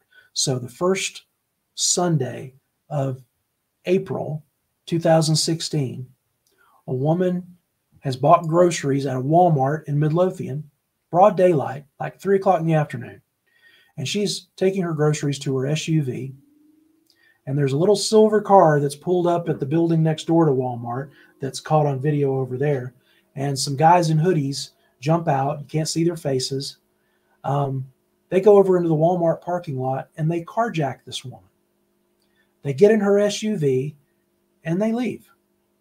And a good Samaritan goes to try to follow them, but then that silver car that dropped them off kind of gets in between and runs interference. And they got away and they never got caught. So that's a crime that happened 2 weeks before in broad daylight in the Walmart parking lot. And then the other thing is, like 3 or 4 months after Missy was murdered, there was a gun store pawn shop robbery that happened in Waxahachie. 7 people in a truck smash into the building to gain entrance to the building, and they take guns and all kinds of stuff. They got caught. I'm not sure how they got caught, but they got caught pretty quickly. And it turned out that only one of them was from the area and the other 6 were from Dallas. We have to remember that Highway 287 is 1,000 miles long. Okay? I live in the Amarillo area, and 287 begins or you might say ends, however you want to look at it, in Amarillo. I can hop on 287 and I can go all the way down a highway called US 287 to get to Midlothian. It's the longest 3-digit highway in America. It's a popular trucker's route. People can hop on 287 and then get on the interstate. I don't remember the exact path to get from Midlothian to Dallas proper, but it's like 40 minutes. And think about this. If you want to commit a crime and you're in Dallas, where there's a lot of police resources, are you going to commit that crime in Dallas? Or if you could go to one of the outlying suburbs that doesn't have a lot of police resources, would you go there and burglarize or commit some other kind of crime? Something to think about.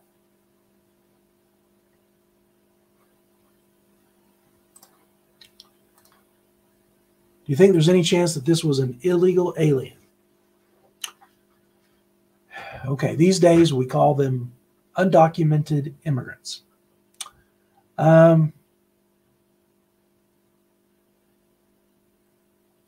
We see very little skin of the killer, okay? The very little bit of skin that we see, to me, looks pretty light-skinned. I don't know that that really tells us a whole lot one way or the other. I think asking whether this was an undocumented immigrant is a shot in the dark. It's like asking whether this person knows how to juggle. I mean, you just don't know.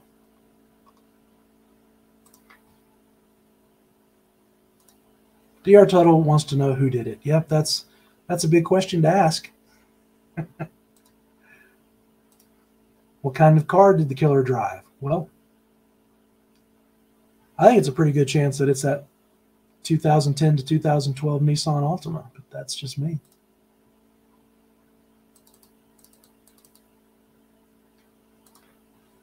What evidence do we have that Missy threatened the murderer, which is why she responded with lethal force? We don't have any evidence. One thing we cannot say is anything about the nature of the encounter when the actual confrontation between those two people happened. We don't know. It was not caught on camera. I don't know that anything about the crime scene that police were able to see really shows them much. I can tell you that the glass that was around Missy's body came from a display case that somehow got shattered. I don't know if police are able to determine how it got shattered, whether it was by a gunshot, whether it was by Missy falling through it during the encounter. I don't know. I don't know if punches were thrown. I don't know if they were in each other's grasp. All of that is total conjecture, and we just don't know. She may not have threatened the person at all. She may have turned around and tried to run immediately. And he may have been a psychopath that just decided to shoot her for no reason other than to shoot her. Or he may have freaked out and had a finger spasm and the gun went off. Who knows?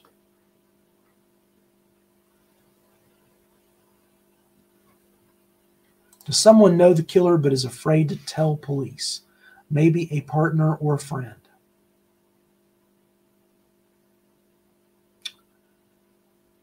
You know,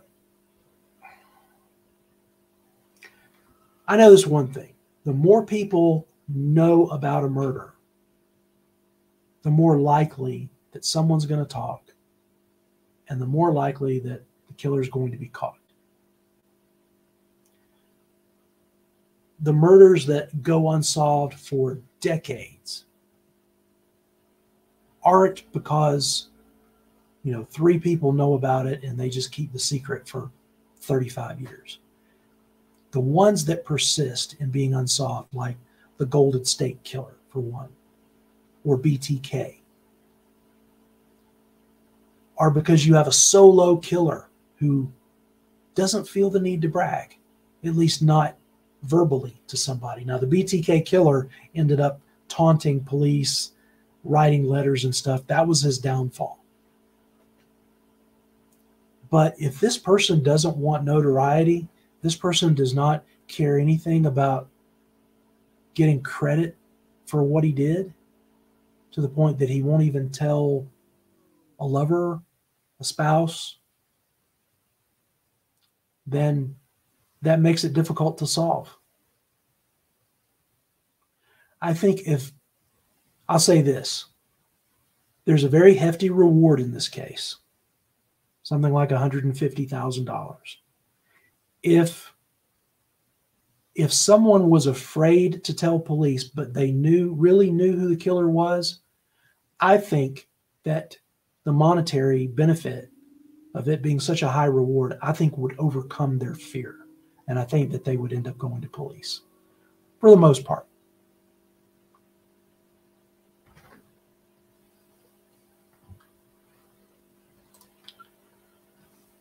One of my big questions is where the small, dark SUV was and what direction it was going, if that account was even legitimate. Was it going north or south? Was it still in the church parking lot? Yep, the small, dark SUV was only mentioned one time in this case. It was mentioned in the search warrant for Bobby Wayne Henry's property.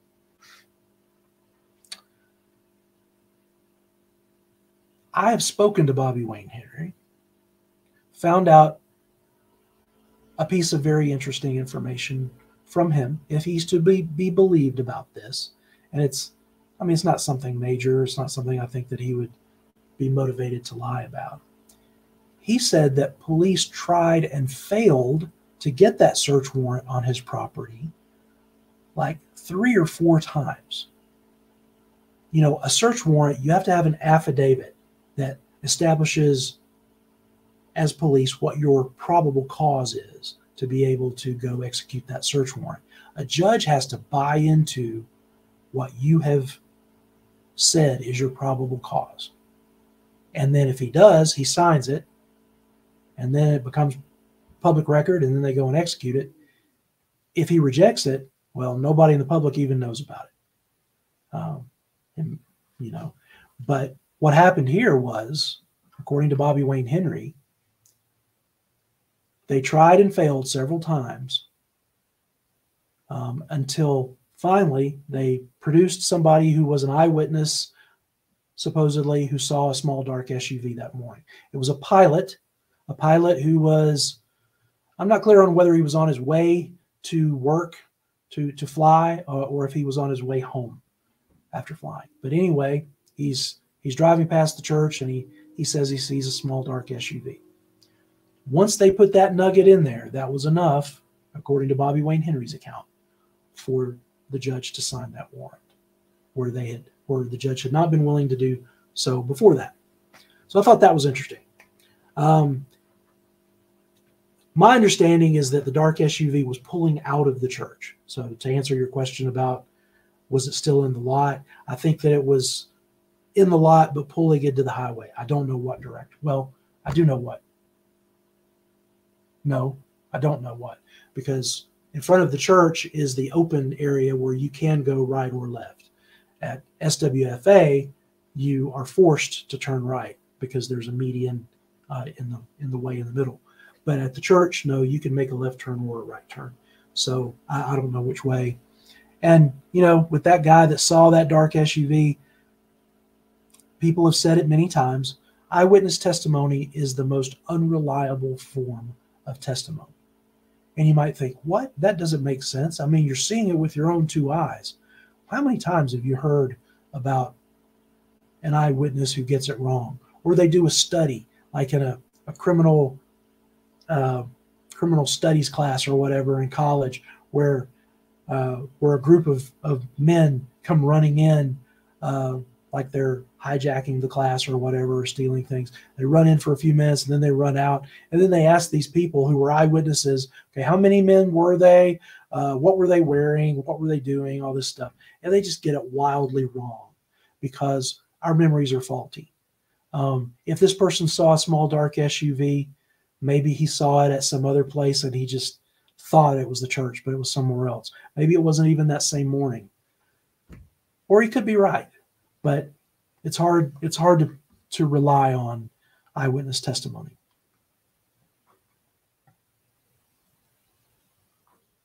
Huh. Well, that's good. That's interesting. So you live on 287 as well, and you're in Wyoming. Wow, I didn't realize it went all the way to Wyoming.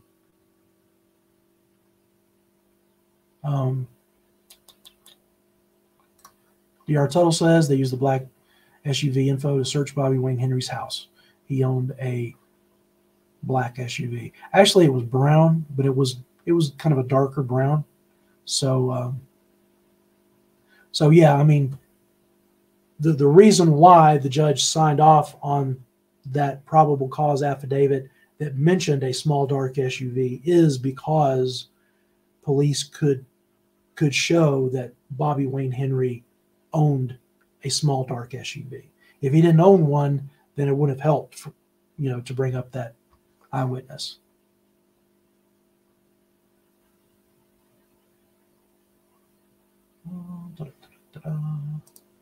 Any bullet holes in walls, furniture, etc.? I do not believe so. I've seen nothing to indicate that.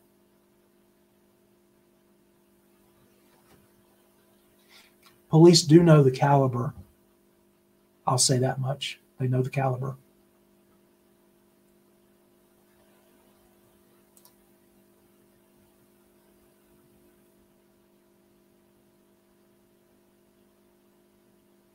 Well, thank you for your kind words. There's a lot of different voices that all have their different opinions. I just try to be a documenter of this case, and I try to analyze it. Let's face it, not everybody who is interested in true crime is a good analyzer of a crime. I feel like I'm a good analyzer. I think I can look at things from different perspectives. I can play devil's advocate, which ends up really ticking people off sometimes because I'm always the fly in the ointment, the guy who says, well, here's this hole in your theory, here's this other hole in your theory. And that could rub people the wrong way. I don't mean for it to be personal. I don't mean to hurt anybody's feelings. Some of the people you mentioned there don't like it that I'm that way. But I'm not trying to hurt anybody's feelings. I'm just trying to look at things from all sides because it's really hard for us to get out of our biases. There are things that I think now that didn't occur to me about this case 5 years ago, 6 years ago. I've been following it since day one, and my thoughts have evolved just from looking at it from every which way. And just when I think that I've only looked at it the only way that it can be looked at, then I think of something else, or somebody reminds me of some other way to look at it, and I'm like, wow, you're right. That's something I hadn't considered. So that's just what I try to do.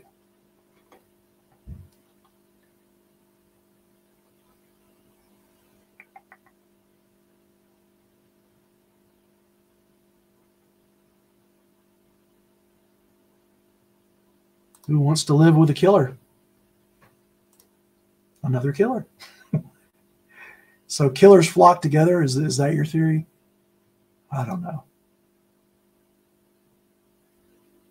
Was the pilot flying out of the airport near the church, or was he going to a major airport? I don't know that for sure.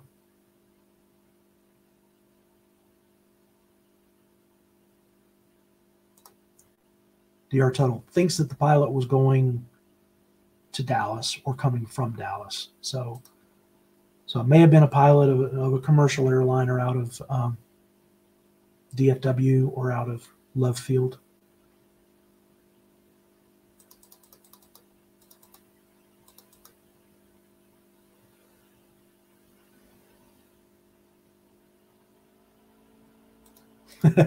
Good point. Yep.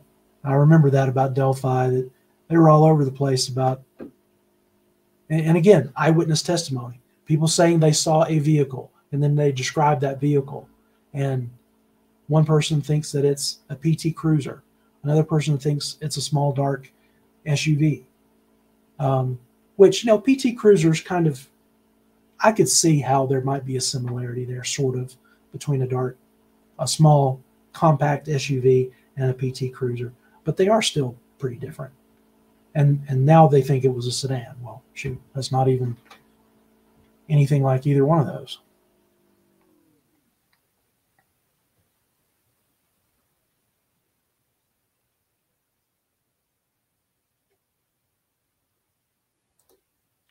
Okay, here's somebody with some knowledge about calibers of guns. 38 special bullet from a 4-inch barrel won't expand enough to stay in a victim's body. If the bullet continued beyond her body, it had to hit something. I know they recovered a bullet. I don't know where they recovered that bullet from for sure, whether it was from the body or outside the body, but they did recover a bullet.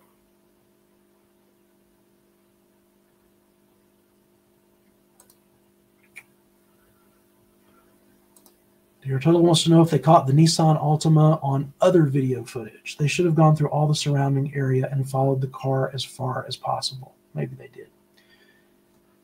Yeah, but here's the thing that I think about with that. People think that surveillance footage at businesses is more valuable and useful than it really is.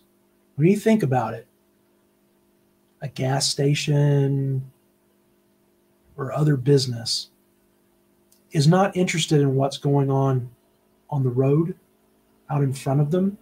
They're interested in their property, protecting their property. And so you really can't see much. You guys have seen, footage, surveillance footage from gas stations before.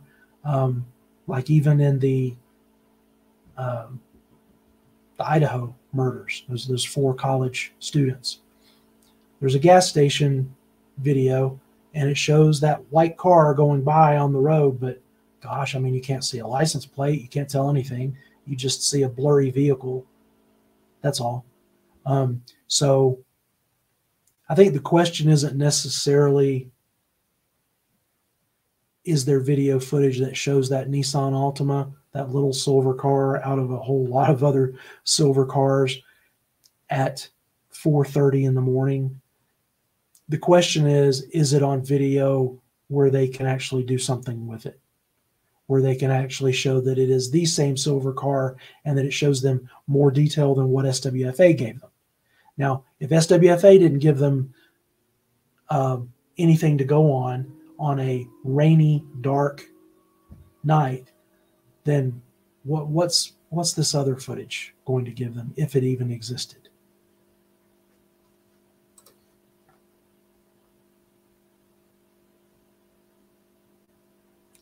This is also a good point. If the dark SUV was a solid lead, how come MPD never released that info in a press release? They never talked about it. Never talked about it at all. It was in that search warrant, but it was never talked about publicly. So that's a good point. How much video actually exists? Is there more that the police simply feel would not help the public identify the killer? Okay, that's a good question and a good topic to bring up. There were only 4 interior cameras in that church. Okay, 2 of them were at the northeast end. I'm like the weatherman trying to figure out. All right, so let's say that I've got the layout in front of me, and let's say my head is the center of the church. Okay, up here at the northeast, there's 2 cameras. One is pointing this way. That's the camera that first caught the perp coming out of the kitchen area and then running his hand down the wall as he walked away from the camera. So that's out of camera, we'll say camera 1, pointing this way. So in the northeast corner, pointing west. All right. In that same location, there's another camera, and it's pointing down this hallway. Okay, it's pointing to the south. That camera is the camera that picks up the killer coming out of room 10 with the mystery object and then breaking out the glass of the room across the hall. Okay, so let's call that camera 4 because we're going to go the way the killer went, which is all the way around counterclockwise. All right, so cameras 1 and 4 are here. 1, 4. Killer comes out of the kitchen right around here and then goes this way. And then there's no cameras up here. All right, no cameras there. That's where Missy was killed. There's no cameras on the wall pointing either direction. Killer on camera goes down here, checks classrooms, gets down to the bottom, the southwest corner. All right. So now there we've got 2 cameras. All right. We've got a camera pointing this way, and that's the one that catches the killer trying to pry into that door that he gives up on. Okay. And then the other camera is going east like this. That's the camera that picks up the killer opening that split door room and being surprised that the whole door doesn't open at once because it's split. Okay, so 4 cameras. 1 down here in this corner, and then 1 up here in this corner. Or, 1 bank of 2, and then a bank of 2 down here at the southwest. So there's a lot of gaps. The way those cameras work and the way they shut off once you go out of a certain distance from the camera, it shuts off. So I don't think there's a whole lot of footage interior-wise that we don't see. There might be a little bit of the killer after the murder.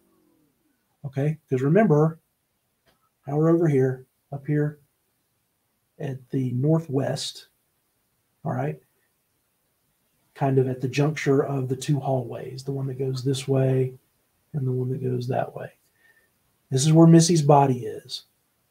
And so the killer goes here and goes back out the way he came, through the kitchen service door. So maybe as he did that, if he wasn't going too fast, then maybe this camera over here, golly, this is difficult to do, right? All right, so this camera that's pointing this way, maybe as he's leaving, okay, he's killed Missy here, he turns this way, and he goes out this door. Maybe this camera caught that, but maybe it wasn't fast enough. You have to think the killer was leaving a lot more quickly than the way he came in. Because when you think about it, he has no idea if Missy was alone. Maybe there was somebody right behind her about to come in. So he can't dilly-dally. He's got to get out of there.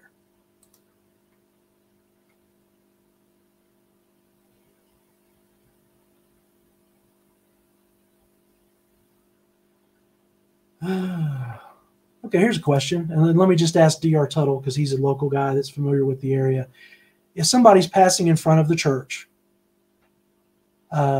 is it more likely, and they're a pilot, is it more likely that they're coming from or going to DFW, or more likely that they are coming from or going to Love Field? Which one of those airports would make more sense?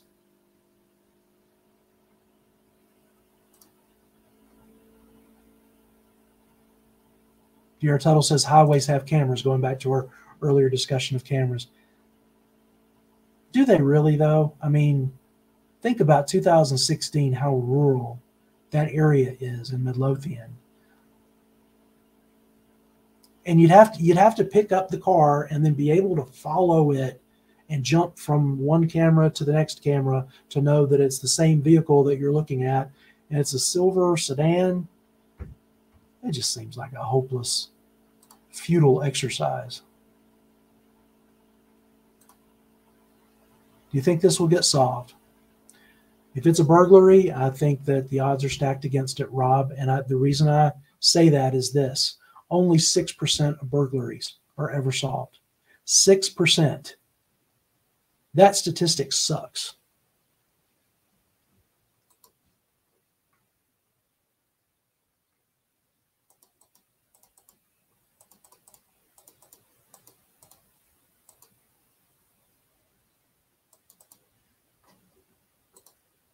Looking forward to the day you can do a video on an arrest in this case.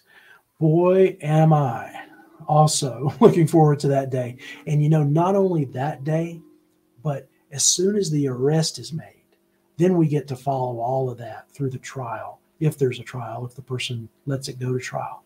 And then as soon as it's closed, you know, as soon as there's a conviction and the case is closed, then we can get access to all of the work product that the detectives put into this. You know, everybody they interrogated, including the killer. So I look forward to getting all that and posting that and us discussing it for years to come. Well, we got to get an arrest first. Where on the body do you think the suspect had the firearm on their body? That's a good question, M3. Again, that video is so bad. It's so dark and grainy that I have a hard time answering that question. I don't know if there was a place on the vest where it could have been. I don't know if the person could have had a holster and had it in a holster, or I don't know if it could have been stuffed down into a pocket. I just can't tell enough detail with that video. It's just really unfortunate that the video doesn't show us more than it does.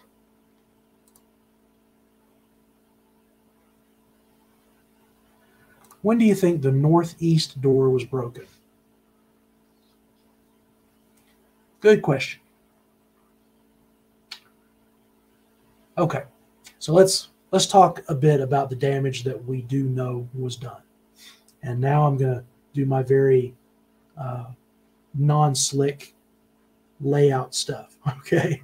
Where I'm like the center of the church, but up here is the north side of the church. And this is where all the action happened, okay? So in the center of that northern wall is where that kitchen service door was, pretty much the center, roughly.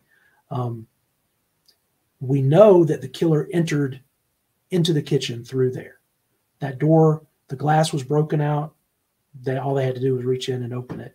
And they weren't seen on video until they came out of the room that they entered, the kitchen and cafe area, room 7, room 8. Once they came out, that's when they're first seen on video. If they had broken in over here, now this is the northeast entrance that you're talking about. You walk up some steps because there's the level of that ground slopes down to the woods.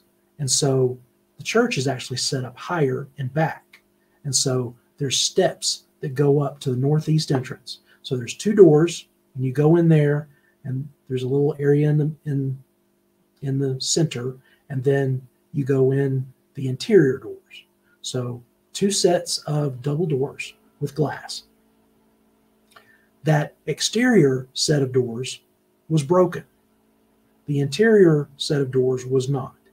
Probably not a reason to break the interior doors, right? Because they're probably not locked. Only the exterior doors were locked. So we know there's that damage, okay? And then around here, there's the damage to the kitchen service door. And then there's some windows that were like screen windows where the screens were like bent or pried, but they're up off the ground. And so there was no evidence that the person actually entered through the windows. So that was it as far as the damage over there on that side. The kitchen door, which we know they entered, the windows, which we don't think they did anything but kind of pry and twist, and then the northeast exterior doors. What I think happened is that they decided that they wanted to test for an alarm. And I think that I don't really know. I don't really know the order in which they did things. They could have broken out the glass of the kitchen service door and then pried the windows and then gone around to that entrance. I think that whatever they did, they just kind of did one after the other to make sure that they covered all their bases. Okay? Because if you're going to test for an alarm response, you want to make sure that you've done what would trigger an alarm response. So maybe they're thinking, okay, we're going to pry open these windows. Well, what if there's not a sensor on the windows? Okay, well, let's go to this northeast entrance. We've got this, this big doors here. They're metal doors that have glass in them. Now let's just break the heck out of that, and maybe that'll be enough. And maybe they didn't even break into the kitchen service door at this time. Maybe they did those two things. Maybe they did the windows. Maybe they did the northeast entrance, and maybe they took off and came back later. And maybe that was when they entered through the kitchen service door. That would make sense to me. Because maybe they were afraid that all that glass at the northeast entrance, that they might accidentally cut themselves, maybe. And so they broke it out, but then they didn't want to actually go through it. These are some things I think about. I like to speculate a lot. There's things I know. There's things I think and have a pretty good idea of. And there's things that I just totally make up and speculate about. And I try to tell people which of those things it is.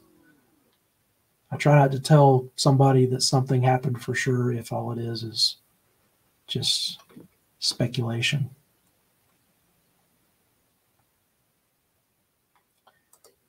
Any toll booths on that road with video cameras? That's a good question for Dr. Tuttle or anybody else who's in here who is a local, very familiar with that area. Are there toll booths off of 287? And do they have video cameras? Do you think the south-pointing camera that caught the intruder leaving the high school room was always pointed that way, or did someone cause it to be pointed so much towards the wall? Good question. I mean, there's no way to know. They had that security system for 10 years. The church was built in 2006, so the murder was in 2016. 10 years is a long time. It could have even gotten jostled.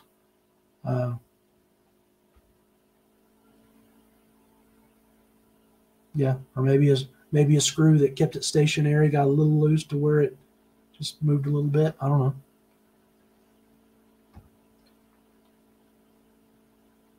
Okay, Eat at the After says, the statistic is misleading, though, because a murder is attached to it. Murders are solved with more frequency because there's normally more evidence and will from police to solve it. Good point, good point. So what you're saying is maybe 6% of all burglaries are solved, but what is the percentage of burglaries in which a murder was committed? Maybe it's a higher percentage that are solved. And I haven't seen any statistics other than the overall one. So you could have a point there. And I get the logic that if a murder happens, you think the police are going to throw more resources at it.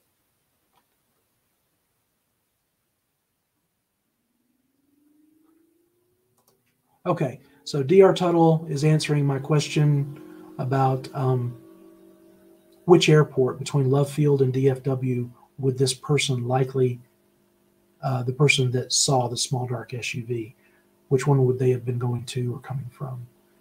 It depends where you live in Midlothian. 67 or 35, you can hit 20 to go towards DFW, or you can take 67 or 35 to Love Field. That's the thing about that area is you've got so many highways going north, south, east, west in the DFW Metroplex that a person can commit a crime, hop on the highway, and they can be many miles away within an hour.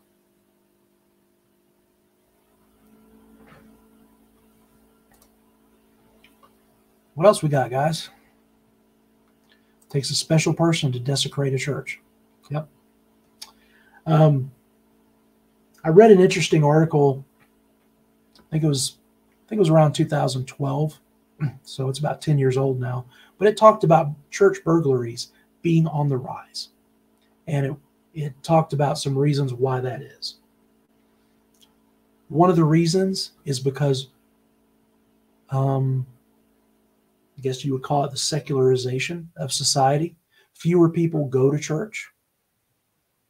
And so fewer people have that mystique around church, that it's a holy, special place. So there's that stigma being gone.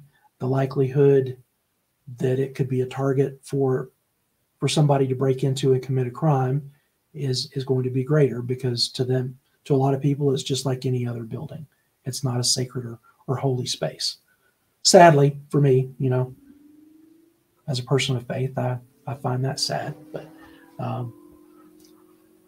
the other thing, and this goes to economics, it used to be that pretty much any business was primarily a cash-based business. And you could go into any business and hold them up at gunpoint, or burglarize it after hours and get access to cash. That has changed. We are now more of a cashless society. And so your average retail store, very little cash, because everybody's using credit cards. Or they're using Apple Pay or whatever. Churches themselves have even gone more toward cashless. But here's the thing. Churches are still more inclined to have cash than a lot of other places. There's still something satisfying to churchgoers sitting there in the pew on Sunday morning, and an offering plate gets passed. And some churches don't even do that anymore. They just have a box in the back or whatever as you go out. But, taking that money, people don't really write checks anymore so much, but you might have a little cash. And if you forgot to give online like you normally do, you still might, put some cash in the plate or in the box. And, we're not talking about burglars having to be high tier burglars. They don't have to be someone looking for a heist. A burglar, by and large, is someone who's kind of in desperate times, and they're just trying to survive. I'm not trying to be sympathetic toward burglars. I'm just trying to talk about motive here from some of the things that I've read and investigated. They're looking to get from today to tomorrow and survive. Maybe it's a drug habit and they're starting to go through withdrawal and they're desperate to get enough cash to go buy some more drugs. Or maybe it's not drug related, but maybe they're facing eviction and they're trying to get some money together for rent.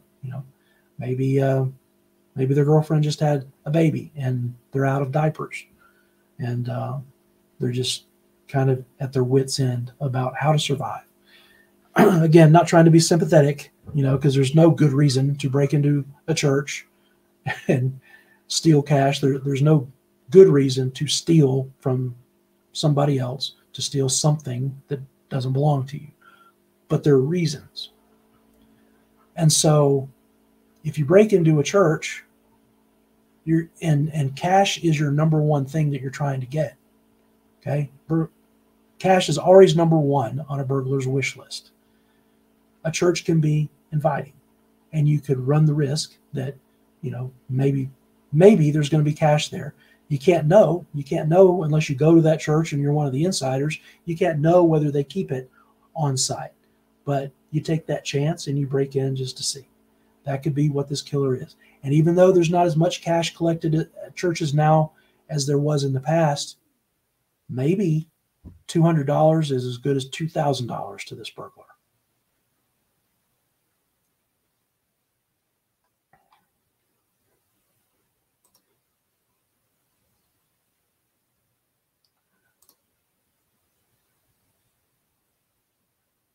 Yeah, I use, sometimes I say they just to be neutral, and sometimes I say him, but him's not as neutral as they. But I don't mean they in the plural sense. When I say they, I'm just trying to be neutral.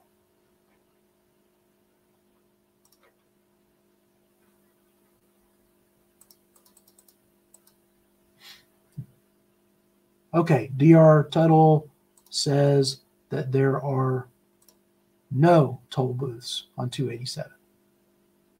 So no cameras, to whoever was asking about that earlier.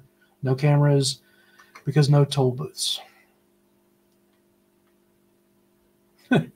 Anything outside a high school classroom could be jostled. That makes sense. Maybe even vibration from inside the classroom. You know, if they get a little rowdy in there, as youth groups sometimes do. I was in a youth group at a church when I was a teenager, and we had a band, you know, and it wasn't a Christian song, but kind of the theme that they always played every week, because this was around the time of Rocky 4. Eye of the Tiger. They played that song every week. I mean, electric guitars and everything. And so it doesn't take much for a little vibration to, you know, to cause something that's mounted up on a wall to shift a little bit. So that is a good point. Bevers' family thought there may have been a suspect that had a vendetta against a Church of Christ. Yeah. That seems a little out there, though, don't you think? I mean,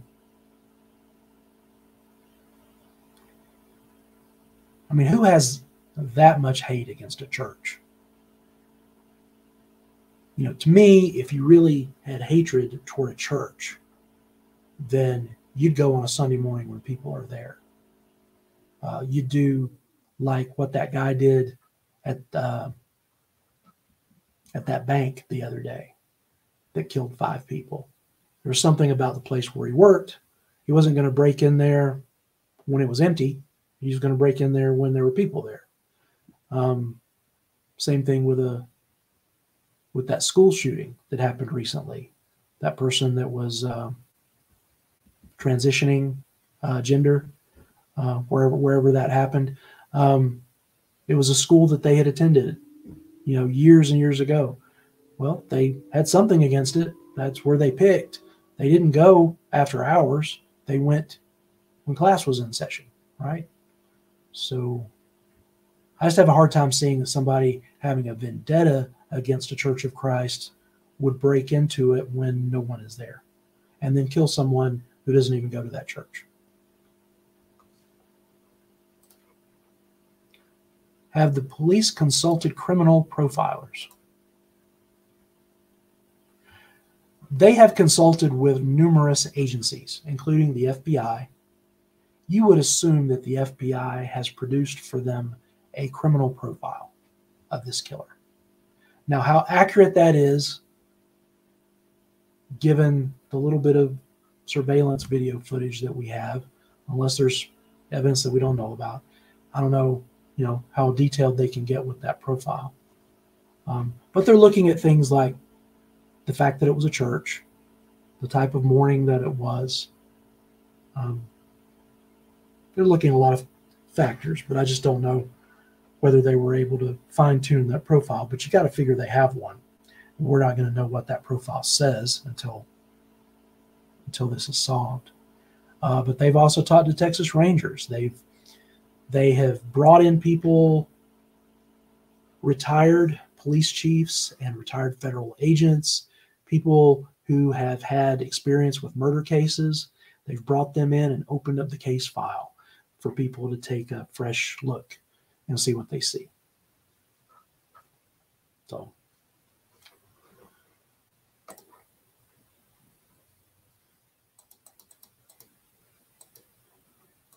Mountain Man says, I heard police think it's targeted because of the way she was murdered. If burglary interrupted, would they do extra damage to her? Yeah, see, I think that this is a much discussed but not proven rumor about the crime scene. Everybody thought, because of the wording of search warrants in the very beginning, that Missy was bludgeoned to death. And it only became common knowledge later on that she was shot. And that's because the first search warrant said puncture wounds to the head and chest. That was literally the search warrant that was produced the day of the murder, before the autopsy had even happened.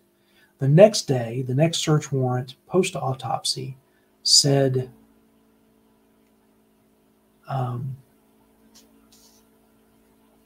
me think. Actually, the very first warrant only said deceased from a head wound. Okay. Then after the autopsy, the next one said puncture wounds to the head and chest. And then subsequent warrants after that, and there haven't been many, but the ones after that, they just stopped talking about her injuries at all. But yeah, there was all the Facebook group whisperings and everything about her being bludgeoned and some stuff that was pretty ridiculous.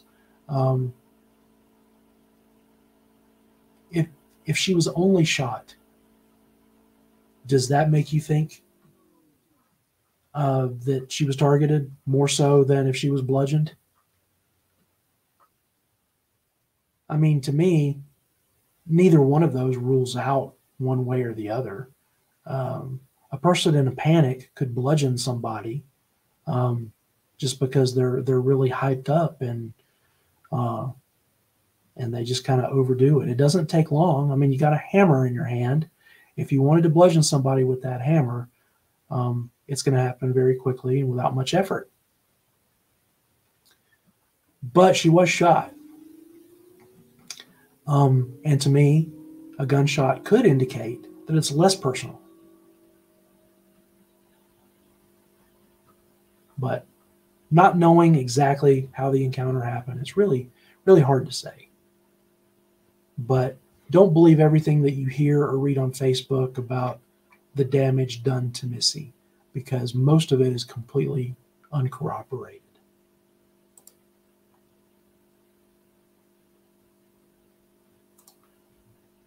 Yep. MPD did turn down the help of the Texas Rangers.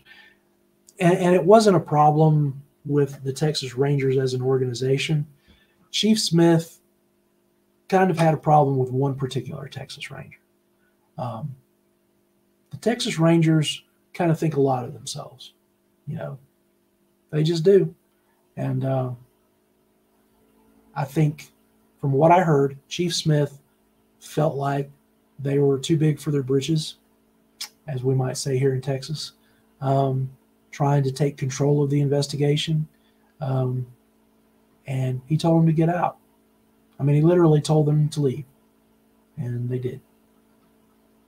So, but it was more of a personal conflict from what I heard between Chief Smith and one particular Texas Ranger. And I think that's unfortunate, because what value could they have brought if they had not been kicked out? We don't know.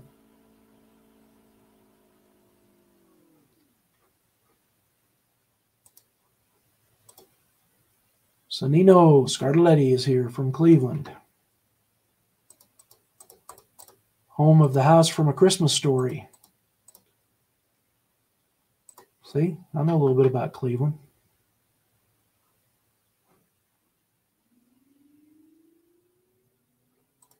If she didn't know the person, why kill her?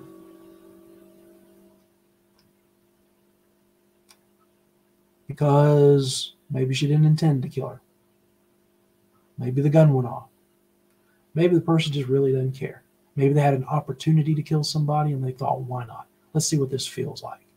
That's evil, but there are evil people in the world. Yeah, that school shooting I was talking about was in Nashville. I couldn't remember where it was. Sadly, there's so many of them now, it's hard to keep them straight. Why won't police announce the profile? Well, here's a problem. From an investigative standpoint, before you've identified somebody, before you've made an arrest, if you publicize a profile and then it turns out to be wrong, and you do catch the real killer, but that killer is nothing like the profile, then that becomes a defense tactic. The defense can say, well, you were sure that it was somebody who's 5'11" and male and a loser that lived in their mother's basement, and it turned out that it was a woman and she was 5'6" and she was a successful business owner, blah blah blah.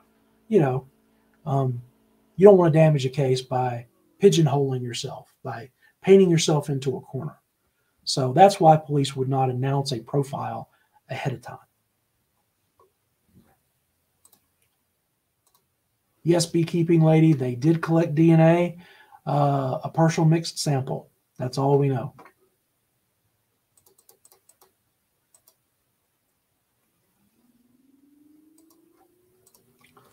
Okay, and here's a question about the crime scene that I think leads us to another interesting point. Do you think the police at least collected all the stuff in all the trash cans to look for evidence? If the killer wiped off water and threw away a paper towel, the paper towel might have DNA. I would think surely that they did some of that. How detailed they got. Did they take plumbing apart to see if there was residue in a drain? I don't know. I don't know what they did or to what extent. But what bothers me is they cleared that scene at noon on Tuesday after getting the 911 call at 5. Okay, so in 6 hours or 7 hours, they cleared that scene and turned it back over to the church. That is record time. I read something from a detective who was a homicide detective for 25 years. And he said that in all the years of investigating homicides, the longest that it had ever taken to clear one of his crime scenes was 25 hours. And the shortest in 25 years that it had ever taken to clear a murder scene was 7 hours. So by that detective's experience, what happened at Creekside with turning it over within 7 hours tied a record if he was the detective on this case. I don't understand why they turned it over so quickly. And maybe they have their reasons and we just don't know. But maybe it had to do with it being a church. Maybe they felt bad. They wanted the church to try to get back to as normal activity as possible. But man, I don't know. I don't know how you can spend 7 hours and be completely thorough.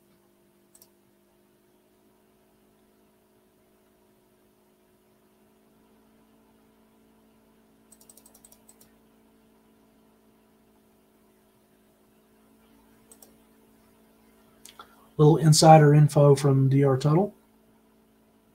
The person who cleaned up the murder scene publicly posted that it was the worst scene he had ever cleaned up.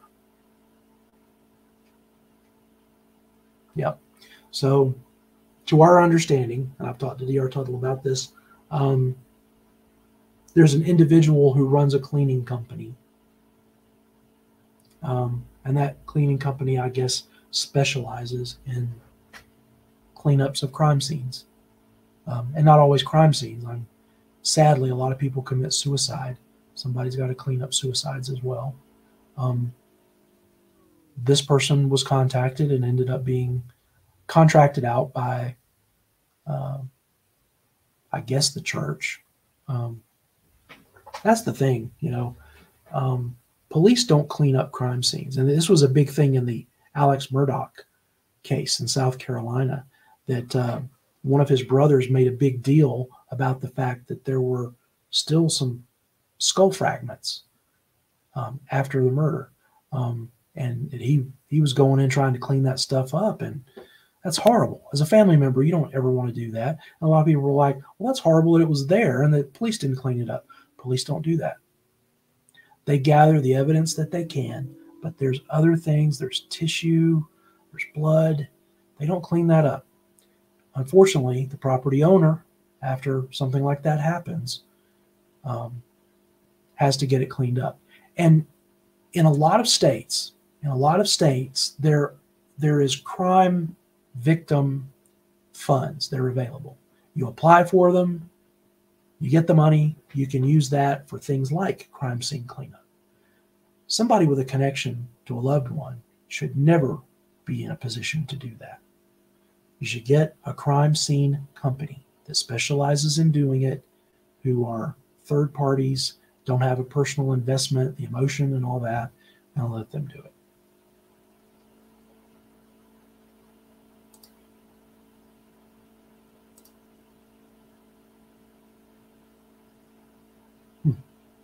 Good question.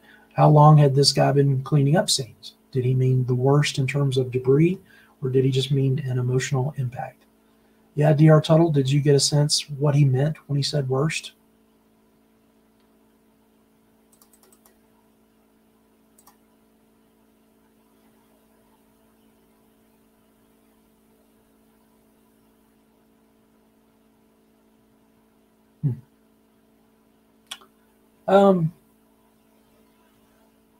Yeah, I don't know. I guess, I guess that's a good point. But, how much do those fragments actually show you as evidence that you don't already know? I guess one way to look at it is that they felt like they knew that it was a shotgun blast from, from all the damage that was done in the Murdoch case. The brain became dislodged and was actually on the ground. So collecting every single piece of skull, apparently they felt like that just wasn't necessary. For right or for wrong.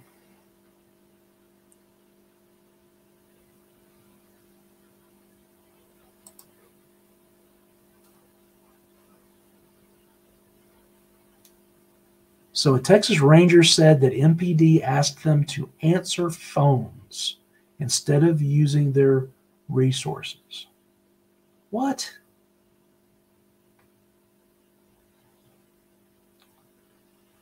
Well, if true, that's shocking.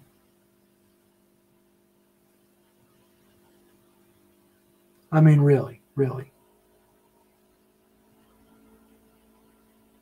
That's like if you had access to, the SEAL Team 6 team that took out Osama bin Laden. You have access to them in an operation, but you want them to answer the phone and accept tips from the public rather than go in and do what they've been trained to do.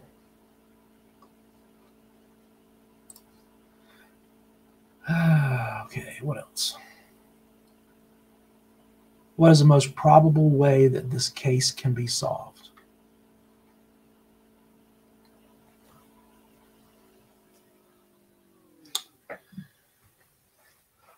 I still have to believe that DNA evidence they collected, if there's enough markers in there, I think that as DNA technology progresses, I think that DNA is the best chance we have of getting this case solved.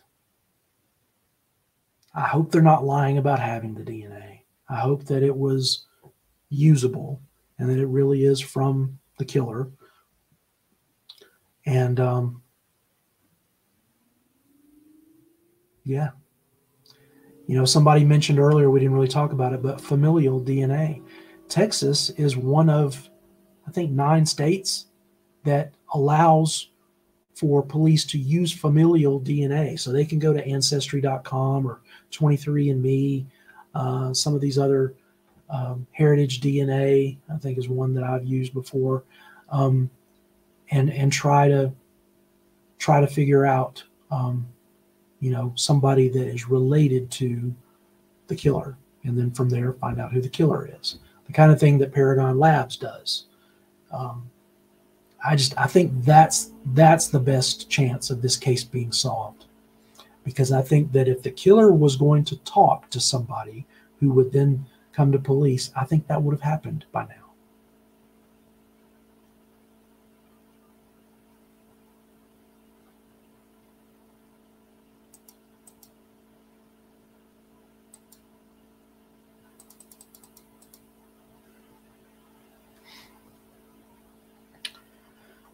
Oh, well, guys, it's we're getting close to 3 hours here. So let's go 15 more minutes.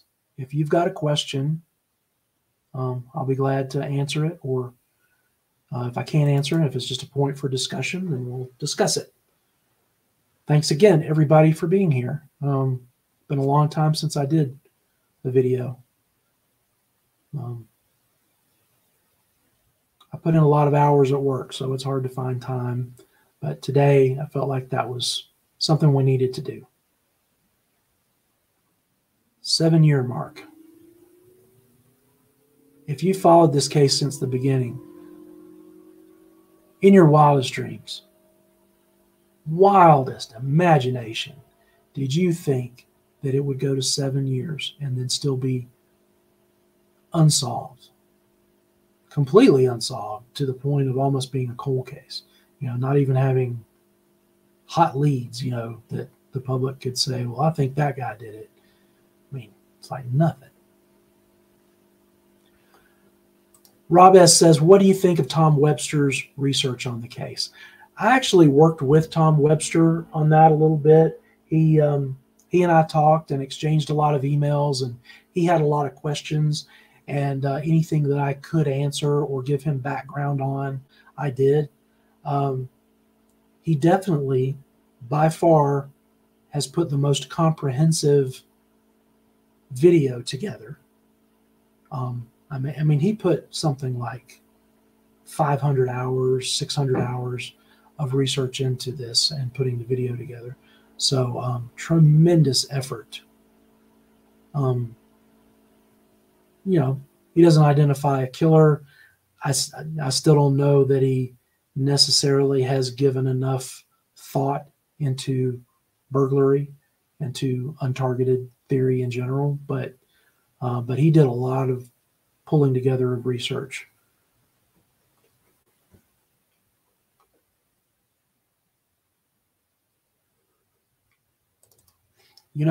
If you're into numbers, numerology, or if you're into the Bible, 7 is a significant number. It's a number of completion. So it's my prayer that the 7th year of Missy's murder is going to be a year of completion, where we get to a point where an arrest is made. I have said that every year, though. It's really frustrating.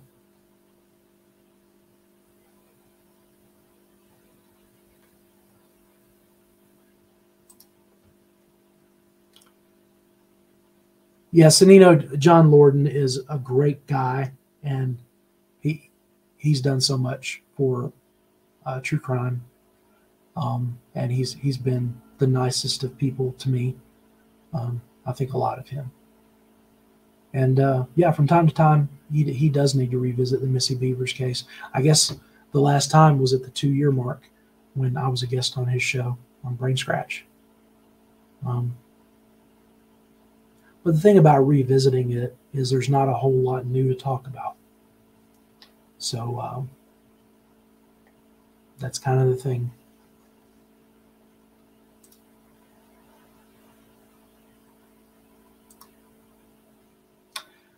I don't think the FBI is working on it right now. I think they were brought in early on for case management, and they have specialized software that kind of allows you to organize all the tips that are coming in and that sort of thing.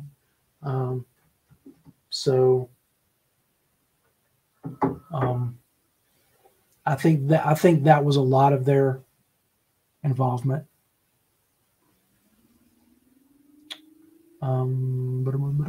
Let's see what else.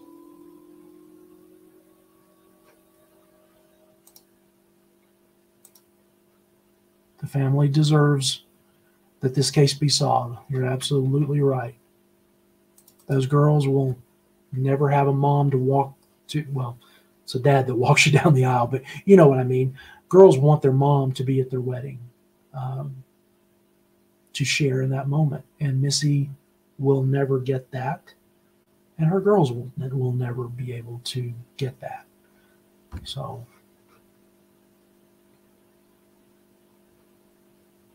has anything really new come up in recent years? Well, I mean, I've I've uncovered some things myself from my sources in recent years. Um, I discovered what the source of the glass was around Missy's body. It was a display case. What they did at the church was, for the little kids, they would have them memorize Bible verses. And then the display case had these little toys in it with different values on them, I guess. Kind of like when you go in a Chuck E. Cheese's or, one of those arcade places where you can turn in tickets and get a prize. They would have prizes in this glass display case for the kids. They'd come up and recite a Bible verse that they memorized, then they could get a prize or collect points toward a prize. So that was what the source of the glass was. So from talking to my sources, I believe 100% that that's what that was. Another thing is the mystery object that the person was carrying when they were hammering out the glass of room 9 at the end of the video. It's the end of the video as the police released it in that sequence. I know what that object was. As we said earlier, it's a plastic storage bin. It had some small tools in it like sockets. I know that 100%. That's what that was. What else do we know? The fact that the most disturbed room was a room that had filing cabinets in it that was in the office area. I actually know the specific room number, but don't want to get too detailed because some things are probably better left, not revealed, as things that only the killer would know. But that whole thing about the filing cabinets thing, that was new. Another fairly new thing that I discovered is the camera that's on the outside wall, kind of pointing toward the driveway. That was the one that was malfunctioning. I learned that it was known to the church. It had a little glitch, and you'd have to climb up on a ladder and hit a reset button. And nobody had bothered to do that for about 2 weeks.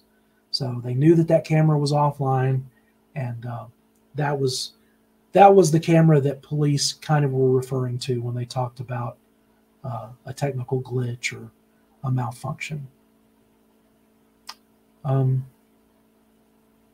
So those are some of the things that were new over the past couple of years.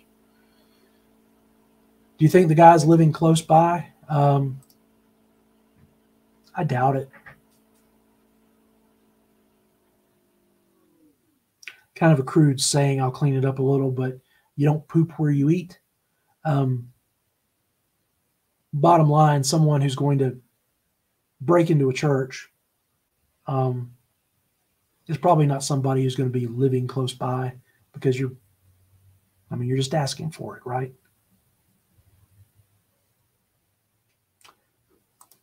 Does North Prong Creek have a rock creek bed or a mud creek bed?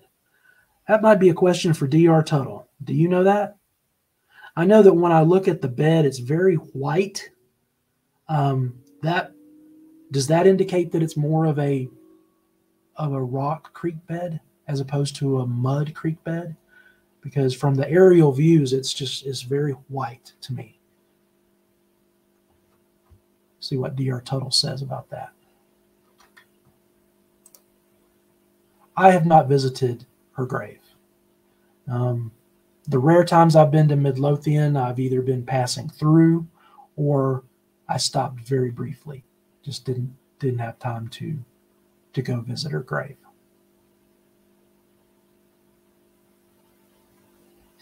I'm not big into graves. In my belief, the person and their essence is not who's there. So I realize people look for something tangible, and I don't want to disrespect that, but just for me,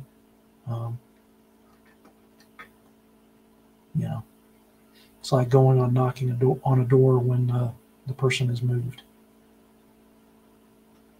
Would the church let someone come into the church and take pictures and maybe do some walkthrough? Yeah, that's like not only no, but heck no. The church is very protective. You are not going to get permission to go in and do anything. So I will just leave that at that.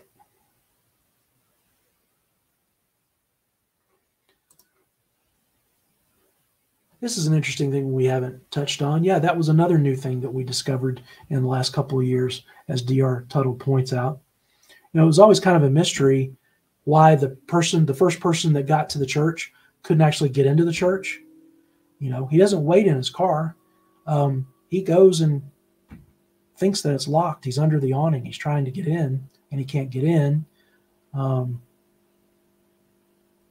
the thing is, Missy had unlocked the door with a key, but then above the keyhole on the door is a little thumb turn, a little latch thing that kind of goes from left to right or whatever, from one position to the other. If you've unlocked the door with the key, you still have to turn that thumb turn, kind of like a deadbolt thumb turn, and then you can open the door. If you just leave that thumb turn alone, it doesn't matter that she's unlocked it with the key, it's still not going to open for you if you just pull on the handle. This first camper was there for an early bird workout at 4:30. Some say 4:35. He was there either at 4:30 or 4:35. And it was his first time, and he didn't know how that thumb turn worked. So he waited around until other campers got there later on, and it was 5 o'clock before somebody who actually knew how it worked tried it, and they were able to go in. Okay, on the question about the creek bed at North Prong Creek, Dr. Tuttle says, I think in the curves it gets to the white rock. And then he says, we have white rock everywhere around here. Oh yeah, and this is one thing we know. The church is kind of in the midst of remodeling or planning to remodel. I'm not sure how far along they are. Further out we get from the murder, the more things are going to change. And so when we look back and investigate and think about the way things were in 2016, we really have to think about what's changed and what hasn't, and the way things existed back then.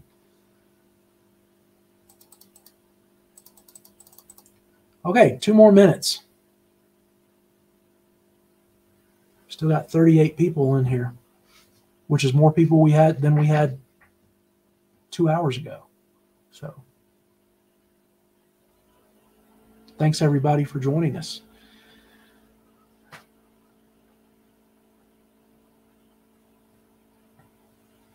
Like I said, I will, as I have time, I'll take some interesting links and put them in the description. So come back here to this video after the fact and look in the description. I'll try to post a picture of that mystery object as it really is, which is a white storage bin, plastic storage bin from Walmart.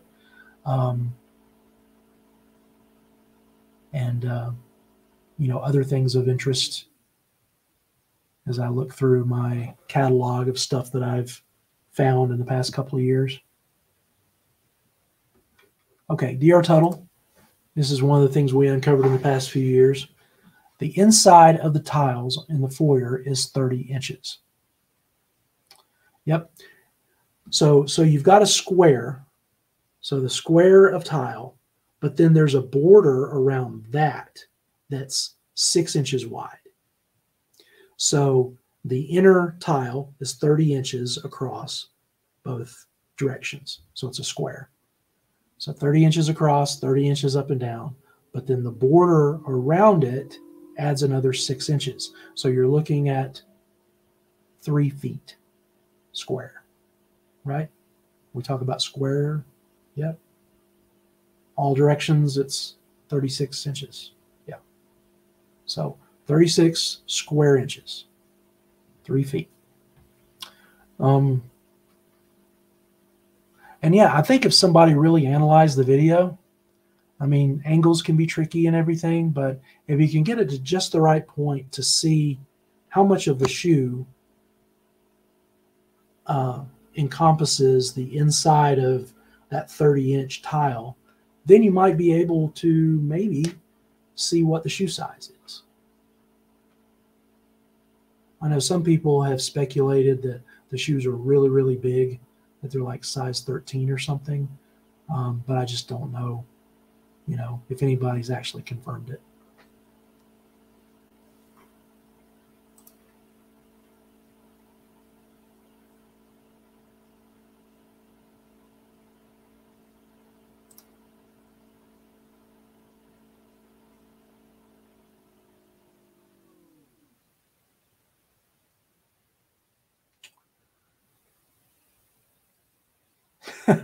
I'm going to ask you a weird question, VTPSTTU.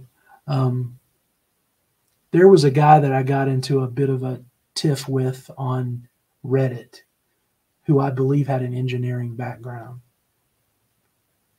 I wonder if that was you. I mean, you and I have gotten along just fine in here, so. But yeah, me and that guy didn't get along too well. But I remember him saying that he had a background as an engineer. Oh, okay. So 36 square inches is 6 inches by 6 inches. So yeah, math is not my strong suit. I majored in journalism. Okay.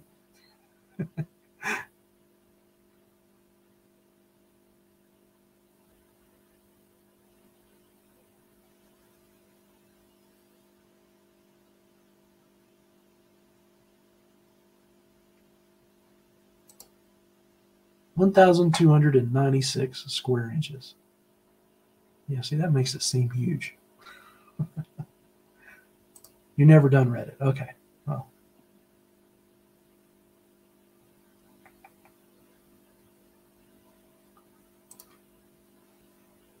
Okay, fair enough. I was just wondering. But it makes sense there's plenty of engineers that are into true crime, because you're logical thinkers, right? You try to figure out the answer to a problem. My father-in-law he doesn't have an engineering degree, but he has an engineering mind, if that makes sense. And he loves to take a problem and figure out a solution to the problem. And if he has to build something that didn't exist before in order to solve the problem, he'll do that.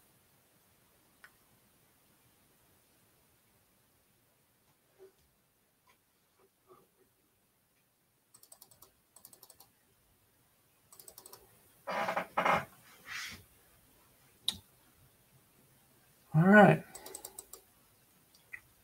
little after 10. And I guess this is as good a point as any for us to wrap it up. Again, come back once the video is on YouTube, and I'll update the description and put some interesting things up there as follow-up. And you can also enter comments in the comments to that video later on. And if you think of a question you have for me, I'll catch it later and answer it. And again, just glad that everybody joined us tonight. It was fun to do this. It was really fun to do this. And maybe another year won't go by without me putting something else out there. Anyway, thank you all, and have a good night. And again, keep Missy in your thoughts, and if you pray, keep her in your prayers. Her family in your prayers. All right? Be well, stay safe.